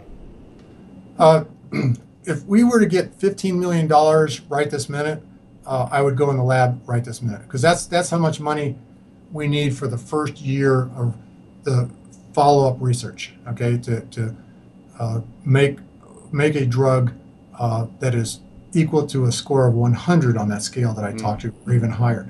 We think from extrapolating from how long it took us to go from like a score of 1 to 2 to 7 to 10 to 16, we extrapolate, it's less than a year before we'd be at 100. Yeah. So we figure that $15 million to buy all the equipment, hire the people and stuff like that for the first year. Now we would take another 2 years before we'd actually begin doing testing on humans, because there'd be a lot of animal testing, a lot of characterization that we do. So we think we need about $40 million to get through the first 3 years. And then we can start putting this into clinical studies, start testing this in clinical studies, and people can start taking advantage of this by volunteering to be subjects in the clinical studies. But I think the product sales from especially the One Truth 818 will provide us all the funding we need by the end of this year. But because of the fact that I do have like family members that are suffering terribly, like from Alzheimer's, especially my father, the person that got me into this whole field from the begin with. And if anybody watched The Immortalist, they'll get a chance to see him. He was early stage of Alzheimer's. In fact, some of those scenes was before we knew he had Alzheimer's. He was diagnosed with Alzheimer's during the filming. And then the filming took 4 years, and then so we could see some progression. And now he's pretty bad. And I'm a big believer, based on studies from Dr. Rhonda Pinnell that I talked about before on mice, showing that you can actually restore brain function by lengthening telomeres. And so I'm very eager to accept a $15 million investment just so we can get started on the research today, not have to wait till the end of this year. And because of my inability to predict well in the business world, it might be a year from now, not 5 months from now. Yeah. So $15 million would do it. I would hang up my coat, put my lab coat on, and just drop out of sight until I walked out behind Betty White when she looks 25. That's got to be the frustrating part about it, is it seems like you know the path and it's just the funding to get to that path. Frustrations, exactly, if not an underestimate of the word. Yeah. It's so frustrating because I know, and my scientists know exactly what to do. And the obstacle is the funding. My scientists are sitting here waiting for something to happen to get funding so they can get back on this thing. Me or them, none of us, we don't want to go find some other job. Who's best to do that? Like, who's the best? Like you said, you want to be the chief scientific officer. Who's best to run it from a business perspective out there, if you could pick anyone? Lee Iacocca. I don't know who the best business person is. Like Elon Musk? I could see like Elon Musk. Already started the Tesla stuff here. Yeah. And so I'm in Reno, Nevada, where he's setting up a major factory in Reno. Get him to come through the lab. Maybe he just might do that. That would be great. But, it's got to be somebody who's passionate about curing aging. Yeah. And what I've done is I've created several, I've got SierraSciences, and I've created a few subsidiaries of SierraSciences. SierraSciences is going to remain a research company. I'm going to try to maintain control of that company so nobody's directing my research. But we've created a sub-company that's for marketing. So when we have a product to market, then that company will be the company that markets it, and they can have 80% of that company for all I care, an investor or anything like that. Yeah. But that's where we need a president. We don't need a president for running the research. Okay, so I would become the chief scientific officer in a company that has no president. Yeah. Okay, and then what we need is somebody to be running the marketing company and investing in that. That's something new that we've set up, because now that should attract the people that aren't just passionate about aging, but also the people that are passionate about making a lot of money. And I'll end up making a lot of money, but I'm sure I'm going to spend it all on things. In fact, we're not making very much money right now, but we're spending thousands and thousands of dollars to help other companies. Like the Sens. Aubrey de Grey's company Sens. Yeah. We were a gold sponsor. We gave them $25,000 to help promote their conference, and we're doing the same with the next one coming up in about 3 weeks from now. It's like, so when I get a lot of money, you just funnel it into other things with the same cause. I want to make life happier, and money doesn't do it all by itself. You gotta, and I always like the idea that, maybe I'll be 90 years old when I make a lot of money, but at that time I have probably 200 more years to enjoy it all. Where do you think we're at with that? If you were to predict like the average lifespan, or getting people to live to 130 or 140 or 150, how far off do you think that is? Let's talk about 130 first. Yeah. I believe that we can get to 130 and be healthy simply by lengthening telomeres, or keeping them long or lengthening them. And if we got that $15 million funding today, as I said before, I think we'd have a drug ready for testing in humans, or at least in animals, in less than a year, that will be potent enough to actually lengthen telomeres and make, we're going to probably do our studies on cats. As I mentioned before, people who have AIDS, the only thing that's really happening is that viruses cause an accelerated telomere shortening of their immune cells. Well, cats also suffer from AIDS. They have a virus called FIV, for feline immune deficiency virus. And I'd like to do my preclinical on that to show that the cats can live normal lives if we treat them with a telomerase-inducing drug. So we have all these things, but I think we'll be ready for testing in those cats in less than a year after we get our funding. And I think I said this 3 years ago too, but we never got the funding. Then we'll have something ready for human clinical studies within 3 years. And then in combination, you'd already interviewed Liz Parrish, But her company, I think that's going to turn into some stuff that might even be quicker based on using gene therapy approaches. Because, gene therapy in the past has been kind of a dangerous thing to do. The technique itself puts you at risk of increasing your cancer risk. I think there was a bubble boy clinical study done on something like 7 boys that were suffering from the bubble boy disease. And I think it's like 5 of them ended up getting cancer just from the therapy. Wow. And dying.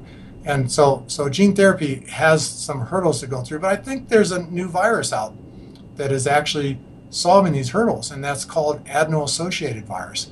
And there's actually some like close to 200 clinical studies underway right now using that virus to treat various diseases. Just none of them are doing telomerase. But so it's less likely to cause mutation, is that why? Yeah, because of the fact that it does not integrate itself into the chromosome. Whereas all other viruses integrate themselves into the chromosome as part of the life cycle, and the integration event can cause cancer. I mean, if you integrate the virus into a gene that actually protects you against cancer, well, you suddenly lost that protection. Yeah. Because that gene got destroyed. And or at least decreases your chances that work, because you do have 2 copies of every gene. So I think Liz Parrish might come up with something even sooner. Unfortunately, the cost of what Liz Parrish is going to do is going to make it so it's probably not affordable, almost certainly not affordable to everybody. And so that's why I like the idea of a pill. Yeah. And, one of the reasons why pharmaceutical drugs are so expensive isn't because the drug is expensive. Yeah. The research is crazy. No, it's because of all the marketing, the advertising, the getting doctors their share of the profits and things like that. That's where all the money comes in. And so I believe that when, as I said before, when Betty White walks out on stage and looks 25, there's not going to be any need for any marketing, And so I want whatever I develop to be something that everybody can take and very, very cheaply. Yeah. I don't want to hear anybody can't afford to take what I want to develop. Yeah. And that was Liz's sentiment too, which is, yes, right now it's expensive or whatever. She said it was like $100,000 per shot or whatever it was. And I think closer to one more digit. Well, I mean, if you need multiple ones, obviously it will be like $1 million or, it will come out to that. It's going to be like one shot will cost $1 million. Oh, really? Holy cow. Yeah. But she was in the sentiments of, she wants it to be free for everyone, essentially, and a plan to the government to roll it out. And so she's very passionate about children. She wants to see all children be healthy. Yeah. So that's her focus. And she wants to see herself, and just like I want to see myself get benefit. Her focus is to make a lot of money. Yeah. She wants to see a better world. Yeah. But well, what else has been the toughest part, Bill, that you see besides funding for SierraSciences and getting to the next level? The skepticism, and that's decreased tremendously in the last 5 years more. And I think that has a lot to do with me getting out and doing speaking tours, and rarely, a few cases I charged for it because it was the purpose of the meeting was something I wasn't interested in. But right. I do all my talks for free at just traveling expenses, just because I'm trying to educate the world. I've got a book out called Curing Aging. Mm-hmm. All the profits from that go right to the research. And the movies that are out right now, like The Immortalist and The High, I think are going to help promote this research. Mm-hmm. But and I think through all that, people have been looking at me and saying, this isn't, that I'm not an example of a quack or charlatan. Right. It sounds like I'm really serious about doing this. And so I think that's decreased skepticism a lot. And then the other thing is that a lot of people used to believe that telomerase would cause cancer. And this is, remember I mentioned that back in the early days, in the early 1990s, when I led the research, I don't want to say I did it all by myself, because Bryant B. Pontola, Walter Funk, and Junlin Fong played a tremendously big role in discovering telomerase. But we put the antisense into cells and showed that it killed, by inhibiting telomerase, it killed cancer cells. A lot of people started saying, well, if inhibiting telomerase kills cancer cells, then telomerase must be the cause of the cancer. And that's been misguided. I haven't done a lot of effort, put a lot of effort into trying to prove them wrong until lately. I've just been doing this, and I've been very effective at doing this. Almost every audience I speak to, when I get done explaining it, I explain that it's short telomeres that cause cancer. It's the rearrangements of the chromosomes, all the mutations that you get. Lengthening telomeres, keeping them long, doesn't cause cancer. And cancer cells that are at least detectable cancer cells are already immortal, and so telomerase isn't going to do that. And I go through spend about 10 minutes just talking about all these things, and I'm just amazed at how many scientists come up to me, like even at the People Unlimited, there were scientists in the audience that actually were big believers that telomerase would cause cancer, and they came up to me afterwards and said, "Holy man, why does everybody think telomerase is going to cause cancer? That's really, I give a really good logical argument as to why it's only going to decrease the risk of cancer and increase our body's ability to fight it." But that's been a big obstacle, is belief that telomerase is going to cause cancer. And now there's hundreds and hundreds, especially in the last 5 years, hundreds and hundreds of papers that have been published showing that short telomeres and lack of telomerase causes cancer. And not a single paper that says that telomerase and long telomeres cause cancer. Bill, who would you say who are your mentors? My mentors, I'm going to go, nobody ever asked me that question, but I'm going to say Scott McCloud. He was the headmaster at my high school. Okay, he was somebody. Sanderson Smith. He was the math teacher at my high school that really made me into who I am. These people played big roles, and it wasn't scientists that mentored me, because I'm not a big believer in the fact that everybody knows how to do science, but it was people teaching me how to logically evaluate things, do statistics, and then another very important person that I'm just going blank on his name here, but a guy with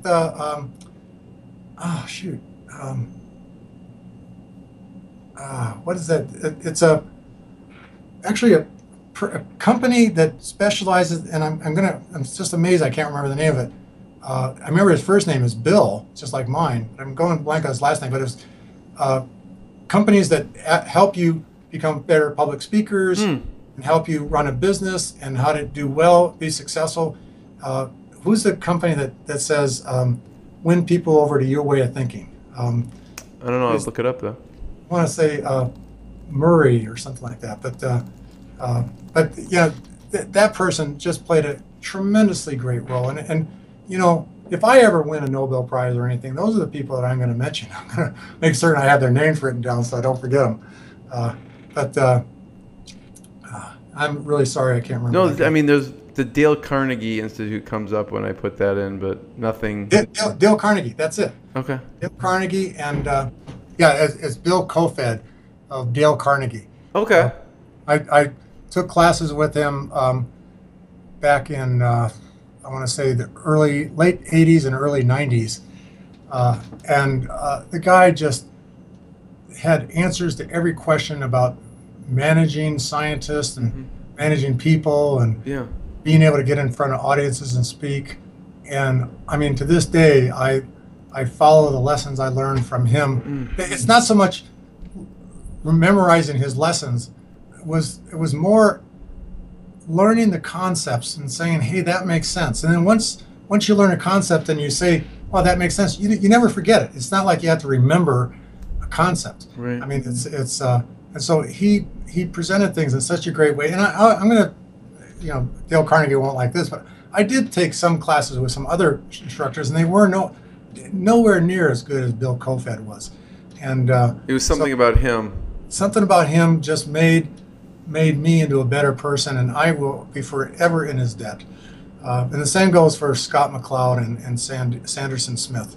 So what do you remember back from what you learned from Dale Carnegie and Bill Kofed? Because it sounded like you took it because you wanted to, for leadership purposes, because you're heading teams of scientists? Yes. How to manage people, how to take into account. One thing maybe he never said, but I learned from listening to him, is that you're never king, okay? You always report to your employees, okay? Even like right now, I own 100% of my company, but I still feel like I better do everything my employees want because I don't want to lose them, okay? They're very talented people, and they're the best there is, and I would be devastated if I lost any of them. And so I make certain that I serve them to the best of my ability. You know, it's like teaching people how to reward. I mean, it's not so important to always say thank you as much as it is important to say good job. Okay, it's because sometimes thank you is an insult, because if somebody does some really great work because they're very passionate about it, and you say thank you for doing it, then it comes across as they did it for you. Right. And so you don't say thank you all the time. Sometimes you say thank you. Thank you is very important to say, but sometimes it's best when you detect that here's a person that did it really because they're just passionate about what they're doing. You say good job. Yeah. You know? It's an appreciation. Yeah. And it's just there's memory techniques that I learned, like 1 run, 2 zoo, 3 tree, 4 door, 5 hive. It's something that Dale Carnegie taught me. But it's so now when I need to memorize a bunch of stuff and I'm preparing for a talk, let's say presentation, and it's a new talk I've never given before, I don't like to go to a slide and say, oh, let's see what the next slide is. You know, I like to know ahead of time. So it's the memory tricks that Bill Kofed taught me. But he also taught me how to get up in front of an audience and speak and to focus on, make certain the audience is a better audience after you leave than they were before. Always make certain that they learn something, that you teach them something, okay, that's good for them. You don't get up and just talk about how great you are. You know, you tell them something that makes them a better person, and that's a really key thing. And there's so many different things, and I still have my manuals from really? That's like 30 years ago now. Wow, yeah. It's because I'm sure that Dale Carnegie's passed away, of course. Right. I'm sure his teachings aren't going to change. What about the scientific realm? I don't know if you call it mentors, but there were 3 people that ended up winning the Nobel Prize that influenced. Tell me about that. They had no influence on me. I got into the field because they had been unsuccessful at discovering human telomerase, the fact of the matter is, Geron Corporation didn't even tell them that they had hired me, even though they were hired consultants to try to discover human telomerase. Geron hired me and never told them, and so they were pretty upset actually when they learned that I had discovered telomerase, and or me and my team. But they shouldn't feel that way because they've done a tremendous amount. They put a lot of effort into showing how important it was to discover telomerase. And if you go to the Nobel Prize where they won the Nobel Prize and see what they won it for, it wasn't for discovering telomerase. It was for discovering how important telomerase is. Even before it was discovered, they had already shown that it was an important thing to keep telomeres long. They had speculated that it was one of the things that made cancer cells become immortal, and it was one of the things. And they speculated that. Actually, I don't know if they expect. I don't ever remember hearing that they speculated that this could be a cure for aging. But I know that Calvin Harley did, and he wrote a great paper called the telomere hypothesis of aging, and I think that was what opened the door. And but it was after we discovered telomerase. I've made a plot before. If you search PubMed, the database of scientific peer-reviewed journal articles, look at the number of papers on telomeres and telomerase. They average like 1 or 0. There was one paper in 1995. That was when Carol Greider and Elizabeth Blackburn published their paper on telomerase discovered in Tetrahymena. It's a pond scum organism, but it wasn't a big deal. And even in documentaries, they have admitted that they didn't realize what a significant discovery that was. But they were still focused on it. And then for the next 10 years, there's 0 or 1 paper per year on the subject. Then when we discovered human telomerase and published that, it just skyrocketed to like, I think 1,000 publications a year. It's either 100 or 1,000 publications, but now it's definitely 1,000 publications a year. And so the Nobel Prize Committee says, wow, okay, something's happened here. Who started it all? And they took it back to Elizabeth Blackburn and Carol Greider and Jack Stosack. Jack Stosack was actually worked with Elizabeth Blackburn before they discovered tetrahymena telomerase. But they were involved in characterizing what the telomere is, how it has a repeated sequence of TTA, GGG, TTA, GGG. So every big discovery, and there's no such thing in medical, biological research that one person can claim responsibility for. That's just unthinkable. It's just accumulation of everyone else, of what came before them, essentially. Who's that guy that invented the artificial heart? I don't know, but yeah. His name's off the tip of my tongue. But he got a lot of publicity, but everybody forgot about all the people that did all the animal research on creating artificial hearts in animals and stuff like that, doing all kinds of study for years and years beforehand. The Jarvis heart, okay, it's like if there has been a Nobel Prize or if there's going to be one, I'm sure it went to the people that actually pioneered the original work there. So, Bill, what about your best advice for the audience? We talked a lot about, obviously, a lot of different things when it comes to telomeres and lengthening and shortening. What should someone right now take out of what you told them, and what should they do? Oh, I tell everybody to endurance exercise is one of the best things that's been shown to keep your telomeres long. Ultra marathon runners have the longest telomeres of anybody. They have longer telomeres than marathon runners. Marathon runners have longer telomeres than 10K runners, and 10K runners have longer telomeres than sedentary people. So, but it's got to be fun endurance exercise. Right. That kind of person that crawls across the finish line on their hands and knees when winning a marathon, that person is probably accelerating their aging. You don't want to do that. I'm a big believer, and I'm a big believer in, if it stops being fun, quit. Okay, quit worrying about being called a quitter. I say to start is to win. There's some slogans say to finish is to win. So some races, just to finish is to be a winner. Right. I say to start is to be a winner. Get out there and just start the races. And this is my wife's business, Molly Sheridan.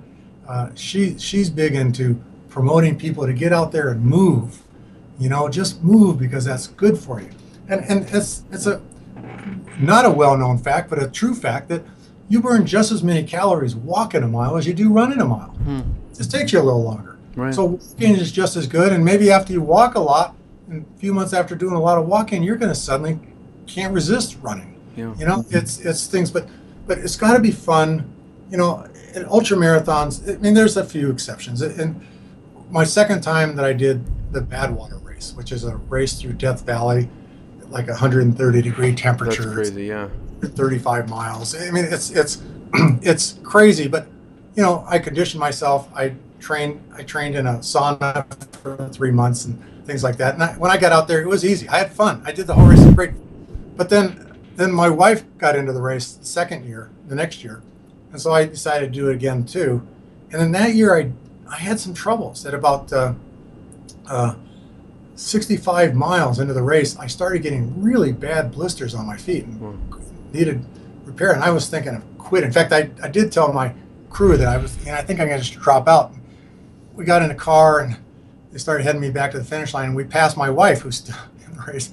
I thought, I can't stop now. So Joan told me to take me back there. It was allowed in the race to get into a car as long as you would return to the same place. Yeah. I got back and finished that race, but it was tough.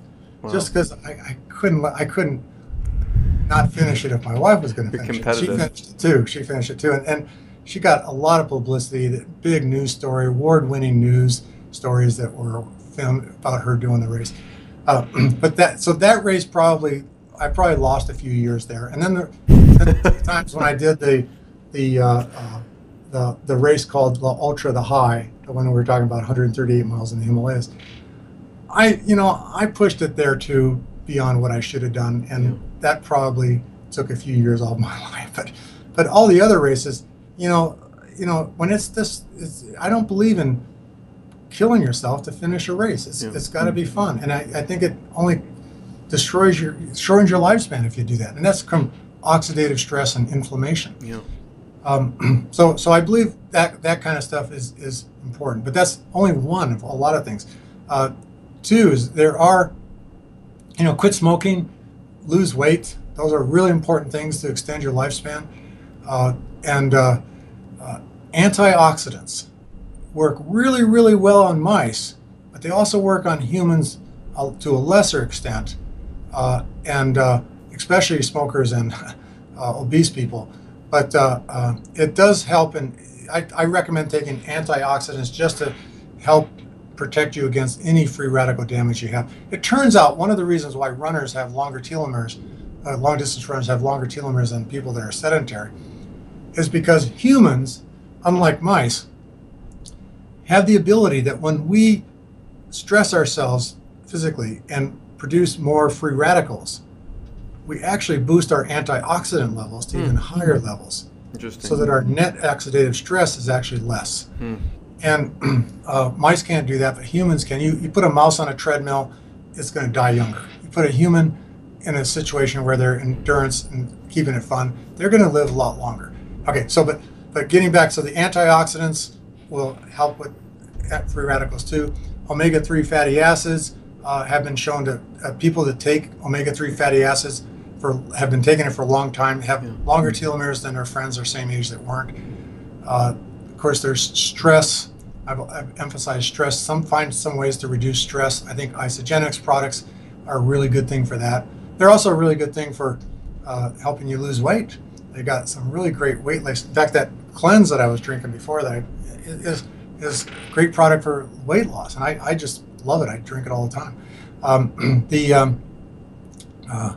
So depression is also something that accelerates telomere shortening. Depressed people have shorter telomeres. It's a little harder to deal with, but again, there's ways to deal with it. People can talk to their doctors and stuff. When do you think we'll see the first person that lives to 140?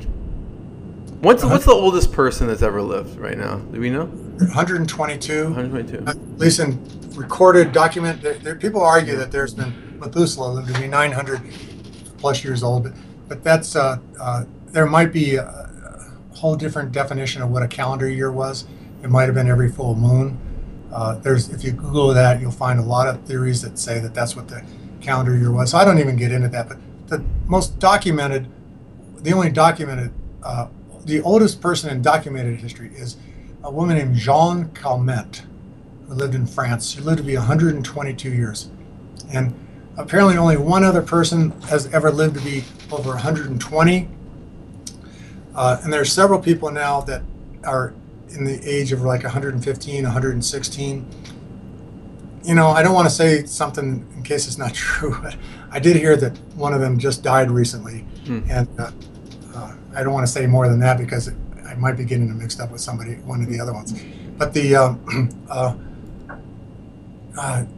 there's been known for a long time, a lot of people have been looking at like average populations and stuff like demographics, things like that, looking at how the average lifespan in the Roman days was only 20. Like the blue zones, Well, before we get into blue zones, because that's another side. In the Roman days, the average lifespan was 20. In 1900s, the average lifespan was 45. Now it's close to 80. When people would look at these things and calculate what was the maximum lifespan for each of those, they all came up with the same thing, 125. Okay, for some reason, humans have this limit of 125 years. And no matter, even the average lifespan, is increasing, but the maximum lifespan is not increasing. And so telomeres is the only thing that's ever come up to explain why we have this maximum lifespan. So I like when I say I want to run a 7-minute mile at 130, that means I've exceeded the 125 maximum lifespan, and I'm still healthy enough to run a 7-minute mile. Right. Now I forgot again where we were. No, I was just asking, when do you predict, or when do you think we'll see the first 130-year-old or 140-year-old person? Well, let's see. I wouldn't be surprised if it's in 20 years from now, okay? Because there are people that are over 110, and I believe that we will have a telomerase inducer ready for testing in a year or 2 or 3, and those people should be able to benefit from it. And I think it will have an extension of the lifespan if we don't see a reversal of aging. So I think it's that soon that we might see somebody be 130. Now, to get, like, let's say beyond 150, I'm not certain that telomere length is enough. Keeping telomeres long is enough. I believe I'm a big supporter of Aubrey de Grey's work and others because of the fact that I believe that there's multiple sticks of dynamite that are burning, and even if we put that fuse out that's causing the telomeres to short, that stick of dynamite, what's called telomeres, that has the shortest fuse, there's these other sticks of dynamite, and accumulation of junk, just other gene expression things, seeing that certain, like SIRT1 decreases with age, just mitochondria dysfunction. A lot of factors. Yeah, a lot. Now, there is some theories right now in some publications, including by Dr. Ron DePinto again, that telomeres might be the kingpin for all of that. Okay, and I think there's already been studies done by, again, I can't remember somebody's name, but studies done by looking at SIRT1 expression with or without keeping telomeres long, and SIRT1 doesn't decrease with when you keep telomeres long, and so in that sense, telomere length is the kingpin. But there is a chance there's going to be other things we have to do, and to exceed 150 might require that Aubrey de Grey is extremely successful in figuring out how to remove junk from accumulation of junk and other things. And then, we are all going to still be run over by trucks, fall off cliffs and things like that. And so I'm that depresses me, thinking we might have an cure for aging, and still somebody could come and shoot me in the head. But there's and a lot of people just might, because a lot of people aren't opposed to the cure for aging. But there are people working on things called brain uploading, and Ray Kurzweil talks a lot about that. I know some very wealthy people that have invested very well into some of that stuff, into some pretty legitimate sounding scientists that are close to figuring out a way so that when, let's say you're driving your car and all of a sudden, wham, you run into another car, your airbag blows up, your brain's uploaded to a computer, okay? Wireless, wirelessly uploaded to a computer by Wi-Fi, and you die, okay, in that car wreck. And then you wake up maybe a month later or whatever in another body. And what happened? How much of that, how advanced is it right now? Is that like a fantasy, or is that that's reality? That's lots of great research is going into that right now. Even Ray Kurzweil will tell you that the power of a computer is going to exceed the power of a human mind in the next 10 years. And I think it's even less than that. But there are a lot of people working on it. Again, I think they like to stay under the radar, okay, because there's too much. They get ridiculed, or what? Yeah, too much ridicule about there must be quacks or charlatans and stuff like that. And so it's like those kind of people, just like I was before 2008. You just want to wait until you have something to prove, right, and then come out of the woodwork. But I do believe, and then cryogenics. That's what I was going to ask you about next. Yeah, cryogenics is, that's really developing right now. Still it's questionable. Can we freeze a person and still be able to thaw that person? Okay. Now maybe there's some pretty important people, some good friends of mine that have had themselves frozen because they had incurable cancers and stuff like that. And they believe that even though we can't figure out how to thaw people yet, in the future we will, and then maybe cure their diseases. And then there's one scientist, a guy named Greg Fay, F-A-H-Y, but it's pronounced Fay. I mean, he's made tremendous strides in the field of cryogenics, and I believe that he's going to really make the difference. And you know, if suddenly, knock on wood, I get hit with something like cancer or something like that right now, and am told I have like 3 months to live, I'm going to sign up to have myself frozen in cryogenics, because I have faith in Greg Fay that he's going to be able to bring me back. And that faith doesn't come from just talking about science. The faith comes from meeting the person and knowing what kind of person is doing it. So he's another person. What kind of research has he done, or what should people know about him? Well, if I can pronounce the victorification, I think is the word, or something like that. He's developed a new protocol where he's been now successful at freezing and thawing organs. Wow. Okay? And nobody else has been able to do that. I don't really understand the technology because of the fact that I'm a little focused on my own. Right. But let's say I understood the technology long enough that when I talked to him, listened to him talk about it, I thought, wow, this is really great. This makes sense. And now I've pretty much forgotten. I couldn't possibly repeat what he said. Where do they store people? Like, let's say you had a friend who has incurable cancer. They freeze them. Where do they actually reside? I think there's a few places, but I think the most well-known place is Kronos, in I think that's Phoenix or Tucson, Arizona area, it's you know, they just have liquid nitrogen tanks, and sometimes people just freeze their head, sometimes they freeze their whole body. I'm a big believer in I'm going to freeze my whole body. You know, it's because I don't know how much of me is me because of just my head. You know, and I just don't like the idea of just freezing the head only. But it's cheaper to freeze the head only. That's the thing. And people actually can sign up right now for the insurance plans where they make monthly payments. Really? And if they're in a hospital and they're about to die, they have a bracelet on that says, I'm going to be frozen. And so the doctor is actually required to contact Kronos or whatever company is being doing it and tell them that we have a patient here. And Kronos will actually show up there and be right there by the bed and freeze the person the instant the doctor says that person has died. Now, right now, it's not legal to freeze a person before they've officially been called dead. Right. But I think in the future that should be something that should happen, because I think your chances of being revived are much better if you're frozen before you're actually dead. Right. Okay. So let's say you're in a coma. Right. Okay. You're close to dead. You're in a coma. That's the time to be frozen. So, Bill, my real question is: so, what does your wife think about this? She wants to live forever. She loves it too. Yeah. Does she agree? Like, well, I want to be frozen alongside you, or I don't know. She and I have never talked about that. She might think that's a little creepy. But I mean, it's like, I've introduced her to Greg Fay.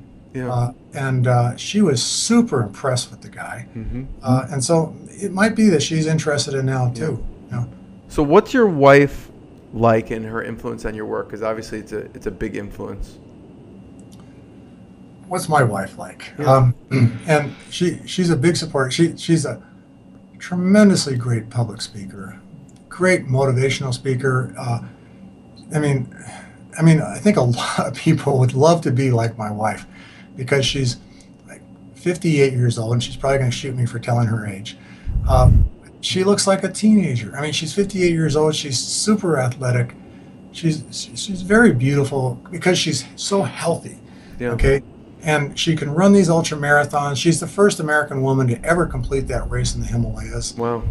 She's written a book. In fact, let me plug her book. Yeah. It's called oh my God, what's it called? Running Past Midnight.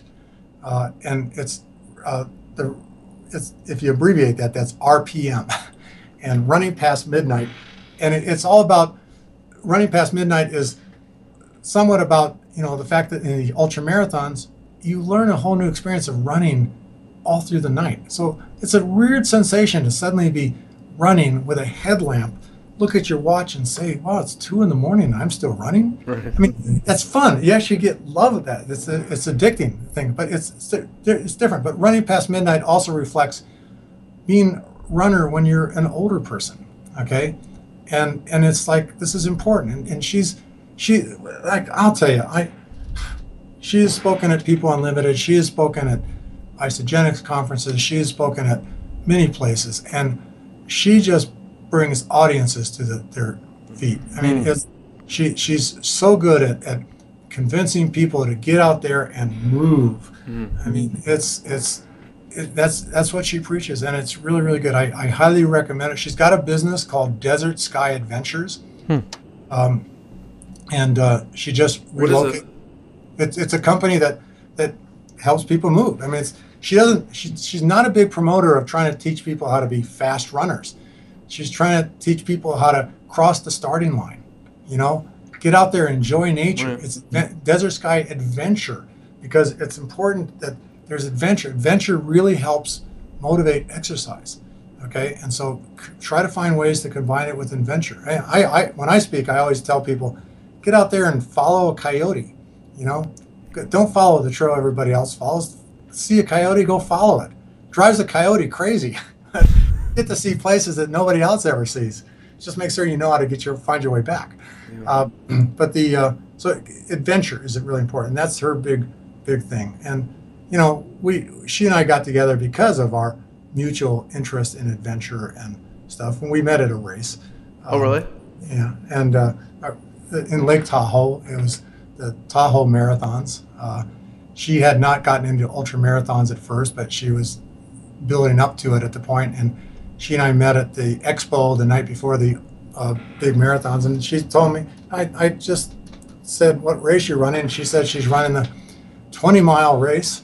And she asked me what race I was running. I said I was running the 72-mile race all the way around Lake Tahoe. And she just like, oh, that's what I want to do and stuff like that. And so, and we started finding out that our interests were the same. And she's now become a world-famous ultra-marathon runner. Wow.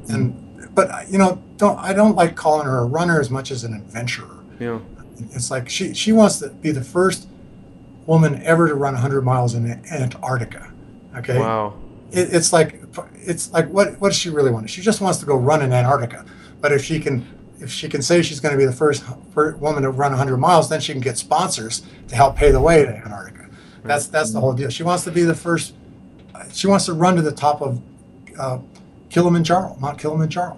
I want to go with her. It's like we're really into adventure like that. But but she goes to a lot of my meetings. I spend a lot of time traveling all over, like South Korea, Japan, China, New Zealand, Australia. Surprisingly, very little in European areas, but giving presentations, talking about telomeres, and she often goes with me and presents also. And a lot of people remember her talks more than mine. It's she's really, really great. But she helps make me look better. I guess that's what it is. How so? Because she is somebody like her. She wouldn't accept just anybody as her husband. It's like the fact that she believes in me makes everybody else believe in me too. Yeah. So I think that's a really great combination. Yeah. And I feel like every trip I go on, when she's there, I do much better on those trips than if I go all by myself. Yeah. Bill, thank you for sharing. That is truly amazing that you both do these. Both truly amazing individuals. So we'll have to link up. Running Past Midnight. Where should we? And Bill, I appreciate all of your time. This has been hugely valuable. Yeah. Where should we tell people to go? Where should they check out? Check out more of my stuff. Yeah. Yeah. I wish I could say our website is kept up to date, but it's not. But when we do get more funding, because we spend every penny on the science. Right. When we get more funding than the science needs, then we will definitely keep our website more up to date. And that's www.SierraSciences.com. Mm-hmm. And it's also www.cureagingordieTrying.com. Yeah. with dashes or without no spaces. So there's another one, Sierra. You have another one, SierraSci.com. Yeah, also. that works. SierraSci, short for sciences. Yeah. I'm also working. And I do think, there's a tab on there. The presentations tab is pretty interesting. I mean, it's really perfect. I mean, if people go on the presentations, they can kind of scroll through and listen to some of your past presentations, which are, phenomenal. Yeah. No, you're right. There are some things like I personally, every time I give a presentation, I transfer that presentation into that one database that's available to the public, because I make every one of my publications available, all my slides available. I don't even ask that anybody give me recognition for them, because my mission is to just spread the word. And I go to talks myself sometimes, and I'm surprised when I see somebody show slides that I created, and they don't even know, because they got it from somebody else. Right. They don't even know that I was the one that created those slides. Yeah. But that's okay. I'm the only thing I want is a cure for my own aging, and my father's aging, and everybody else in my family. Yeah. So, Bill, thank you so much. People should check out Curing Aging, The Immortalist, SierraSciences, Running Past Midnight, and we'll link those up. But I want to be the first one to thank you so much. All right, you sure you want to end it? We've only been going for 3 hours. I think we should keep I've going. got lots more I could say. I have like 20 more questions that I could ask, so don't tempt me. Okay, well, I'm up for it if you are. Well, then fine. I was going to ask you about caloric restriction and your thoughts and what you think and what people maybe should or shouldn't be doing with that. I think caloric restriction is a great way to make your pet mouse live longer. I don't think it does anything for humans. Yeah.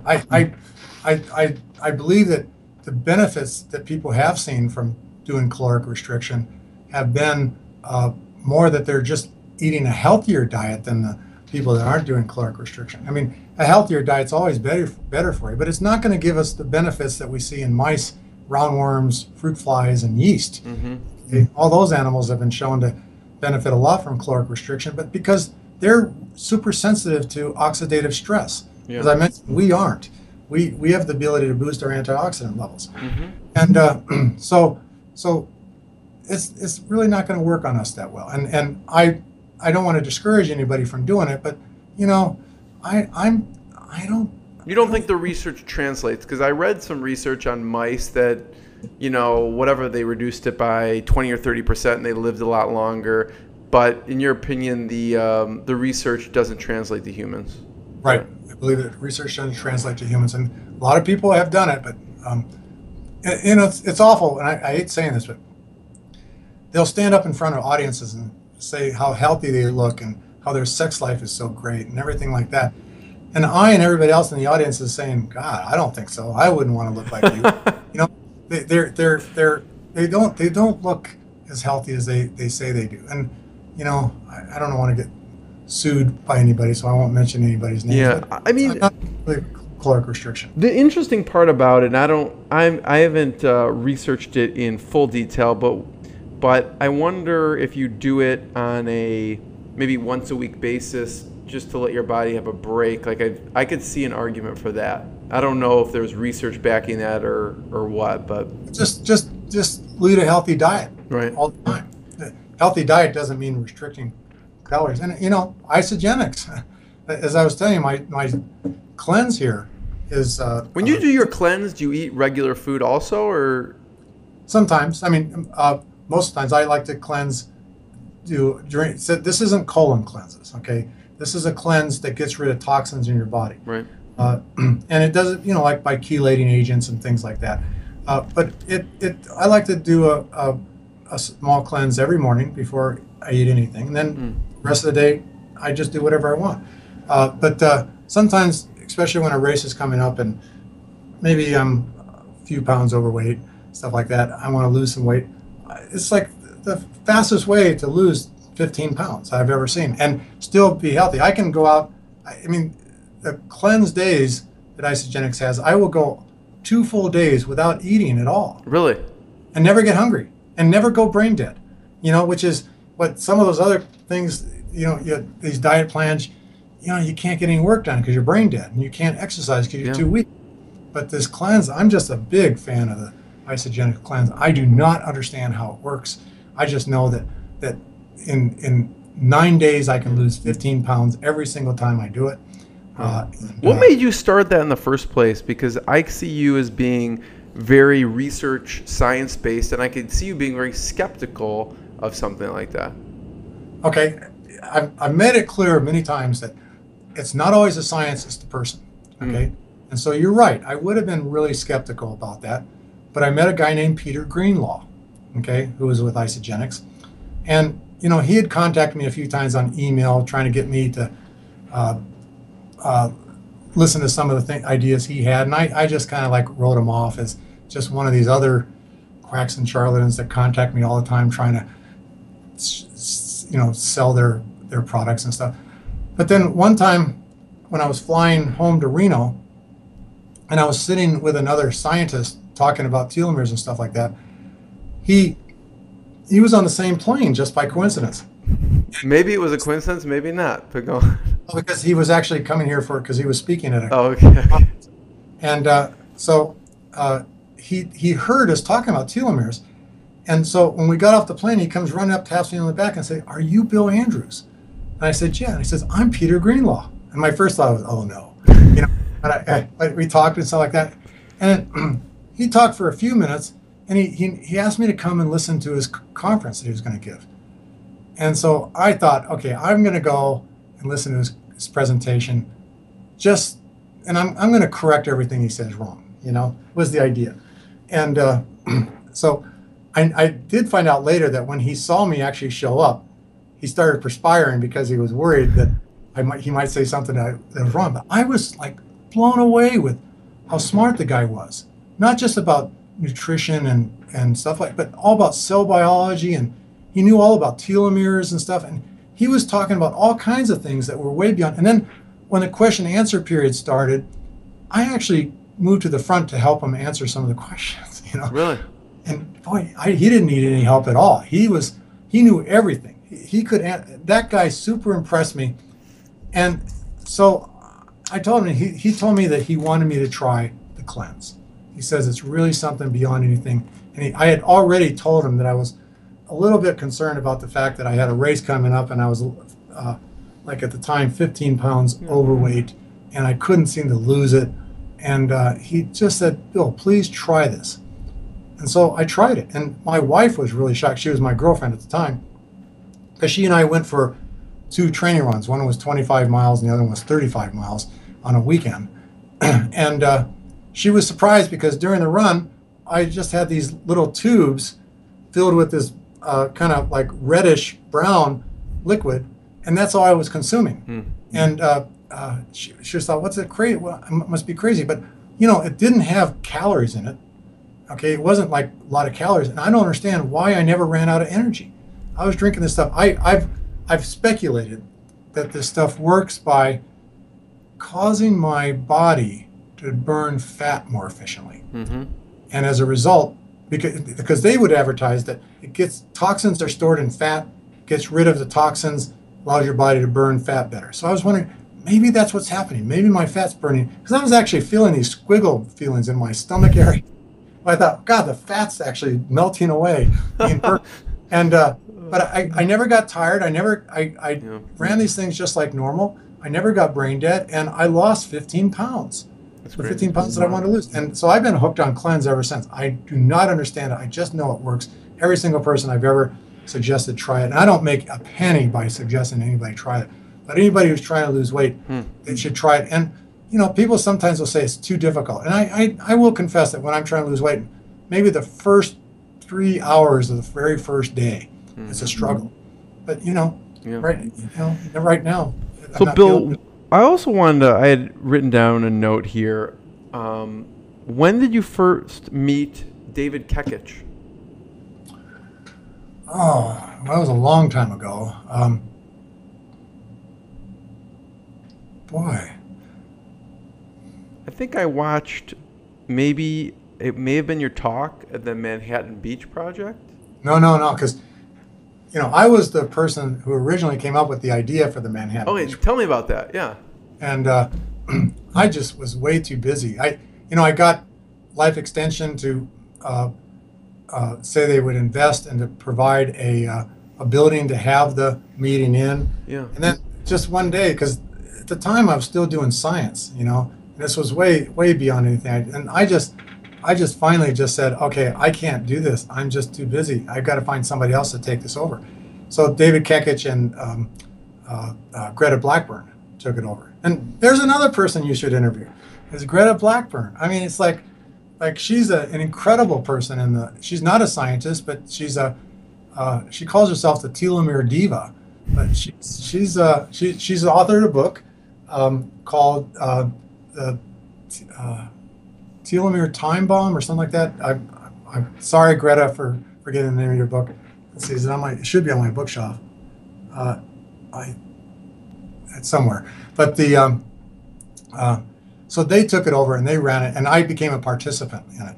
And it was really great because the idea of the Manhattan Beach Project was to bring all the scientists together that are trying to cure aging and get us to work together. Because if, for instance, if I was a cancer researcher and I suddenly got cancer, I wouldn't mind if somebody else found a cure for cancer at all.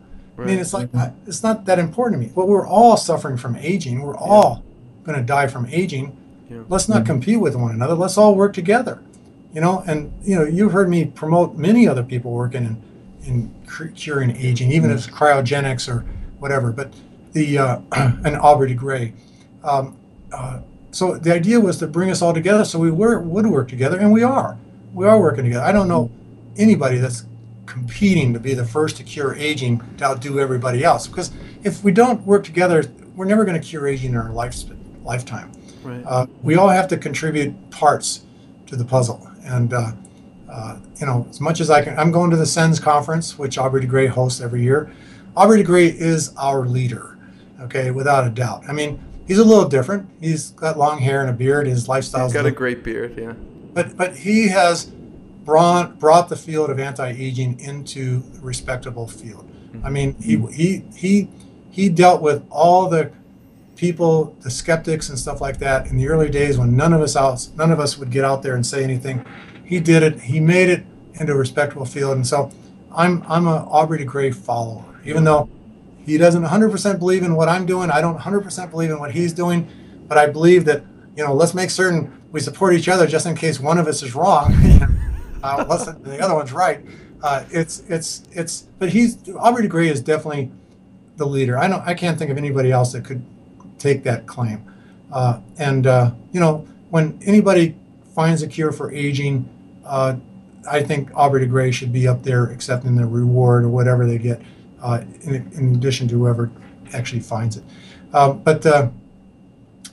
Who were some of your first calls? Who were, like, when you... Go ahead. You were asking how I met David Kekich, and I can't remember, but I met him long before the Manhattan Beach Project. Yeah, because obviously you trusted him enough because you had this idea, and then you reached out to him to help with putting it all together. He's God, where did I meet him? But it's like he's so passionate about finding a cure for aging. I might have met him through Greta Blackburn. I can't remember where, when, or what. Yeah.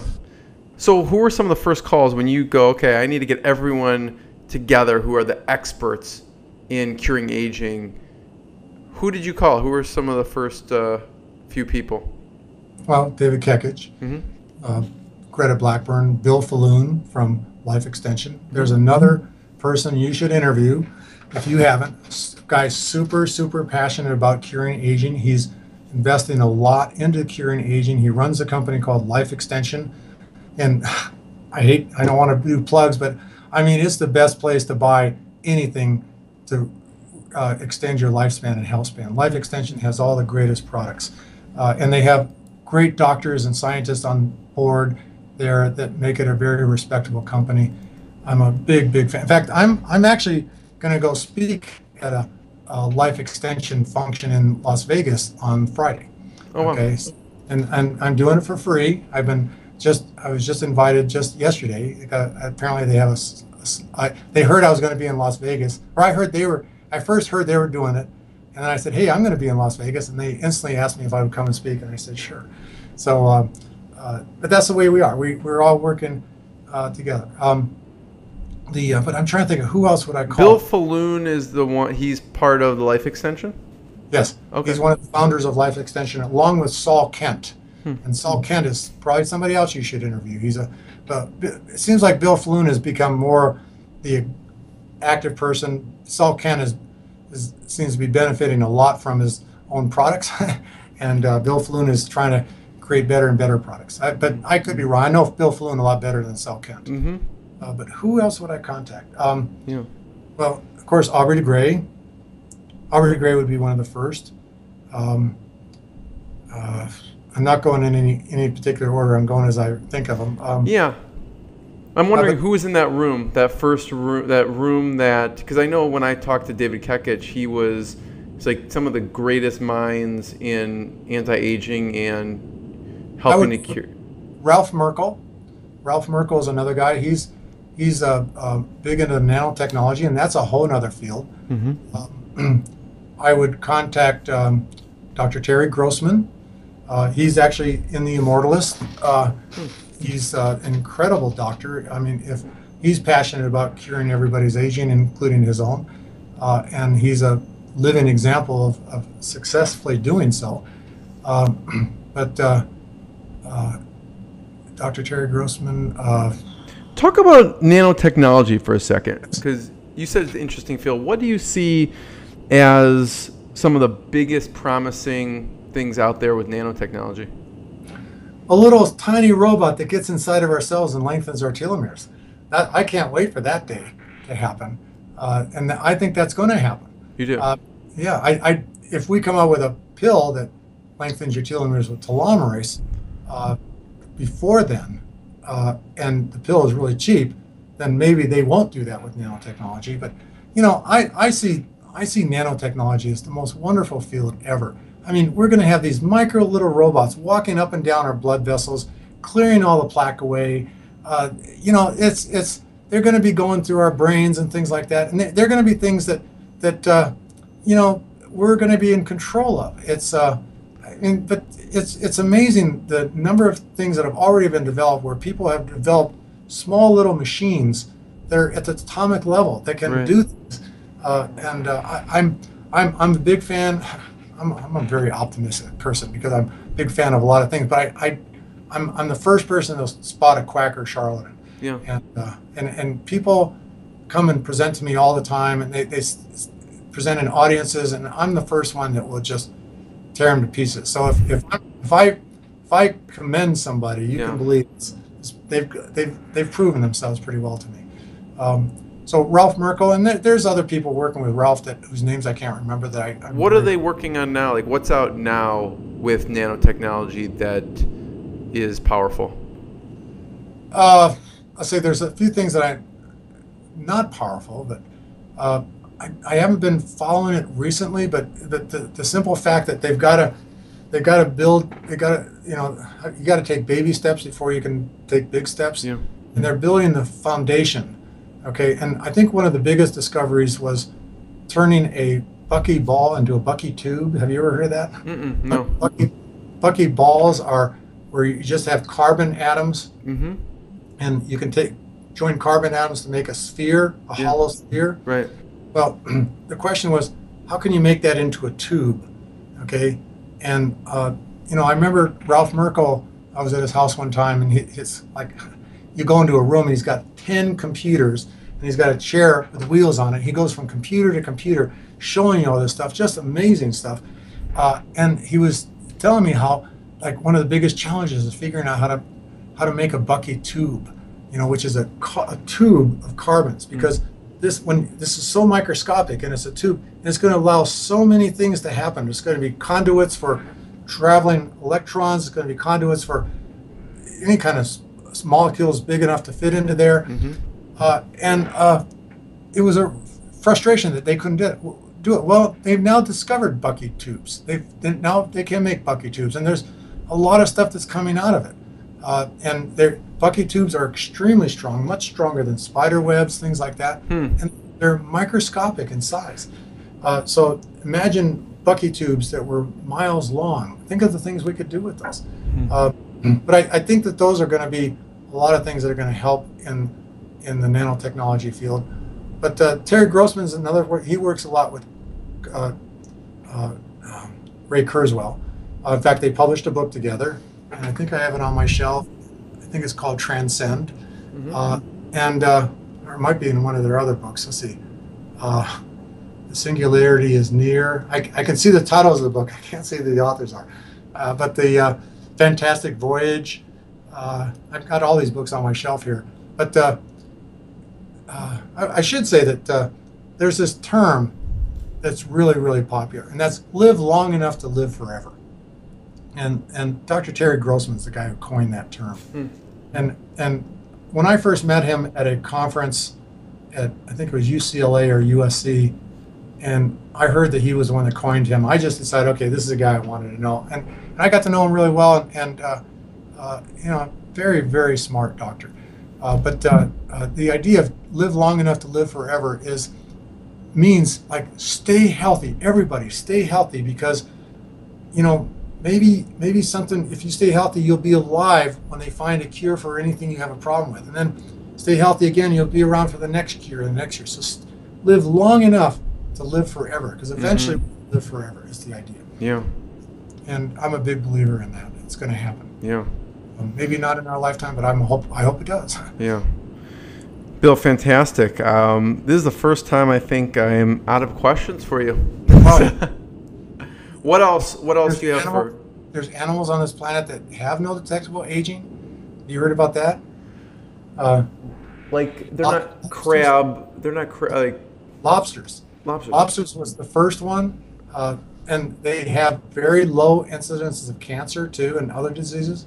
And so why is it that they live so long? And it turns out telomerase is produced in every cell of their body, not just their reproductive cells. Wow. Like telomerase is only found in our reproductive cells. That's why our children are born younger than we are. But in lobsters, it's found in all cells.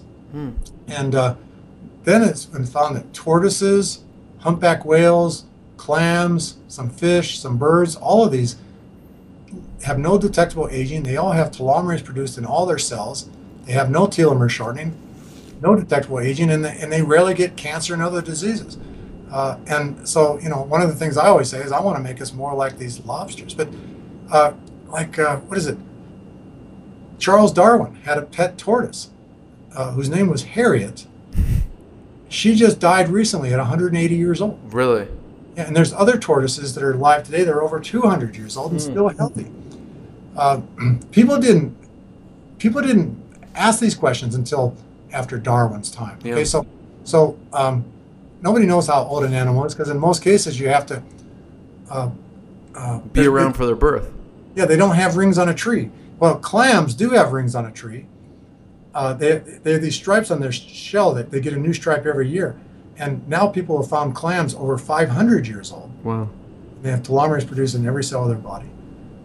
Something else I want to mention was that a humpback whale was discovered, and it had a harpoon in it already that looked really old, and they carbon dated the harpoon, found it to be 130 years old. Wow. And so how old was that whale? But so right now, people have no idea how long there might be a lot of animals on this planet that have no detectable aging. It's because we never watch, you know, to see how. So what can we do with that? Is there anything we can do? Because lobsters have, or crabs. Well, if it's only because of the fact they produce telomerase in all their cells, the only thing we can do is look for ways to produce telomerase in all of our cells. Because telomerase, we can't eat telomerase or inject it. It's too big to get inside of our cells. Yeah. Okay. Mike Fossil is working on a way to make that possible. I'm wishing him all the best of luck. I would support him in every way possible. All I can say is that we tried that ourselves maybe 10 years ago with some techniques that were and we found it can get a little bit in, but not nearly as much as is needed.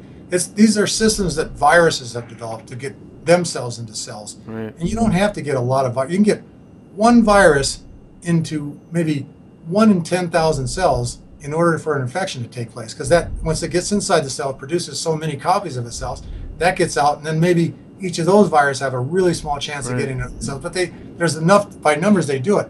So the techniques to getting into cells aren't that powerful. Yeah. And I don't know if Mike Fossil is ever going to be able to come up with an approach that's going to get us significant amounts of telomerase, but I'm the first one that's going to provide him any help that we can if he does it. But he's also working on the same stuff that Liz Parrish is working on, as you know, the virus, because that virus just happens to be able to get into cells really efficiently. Yeah.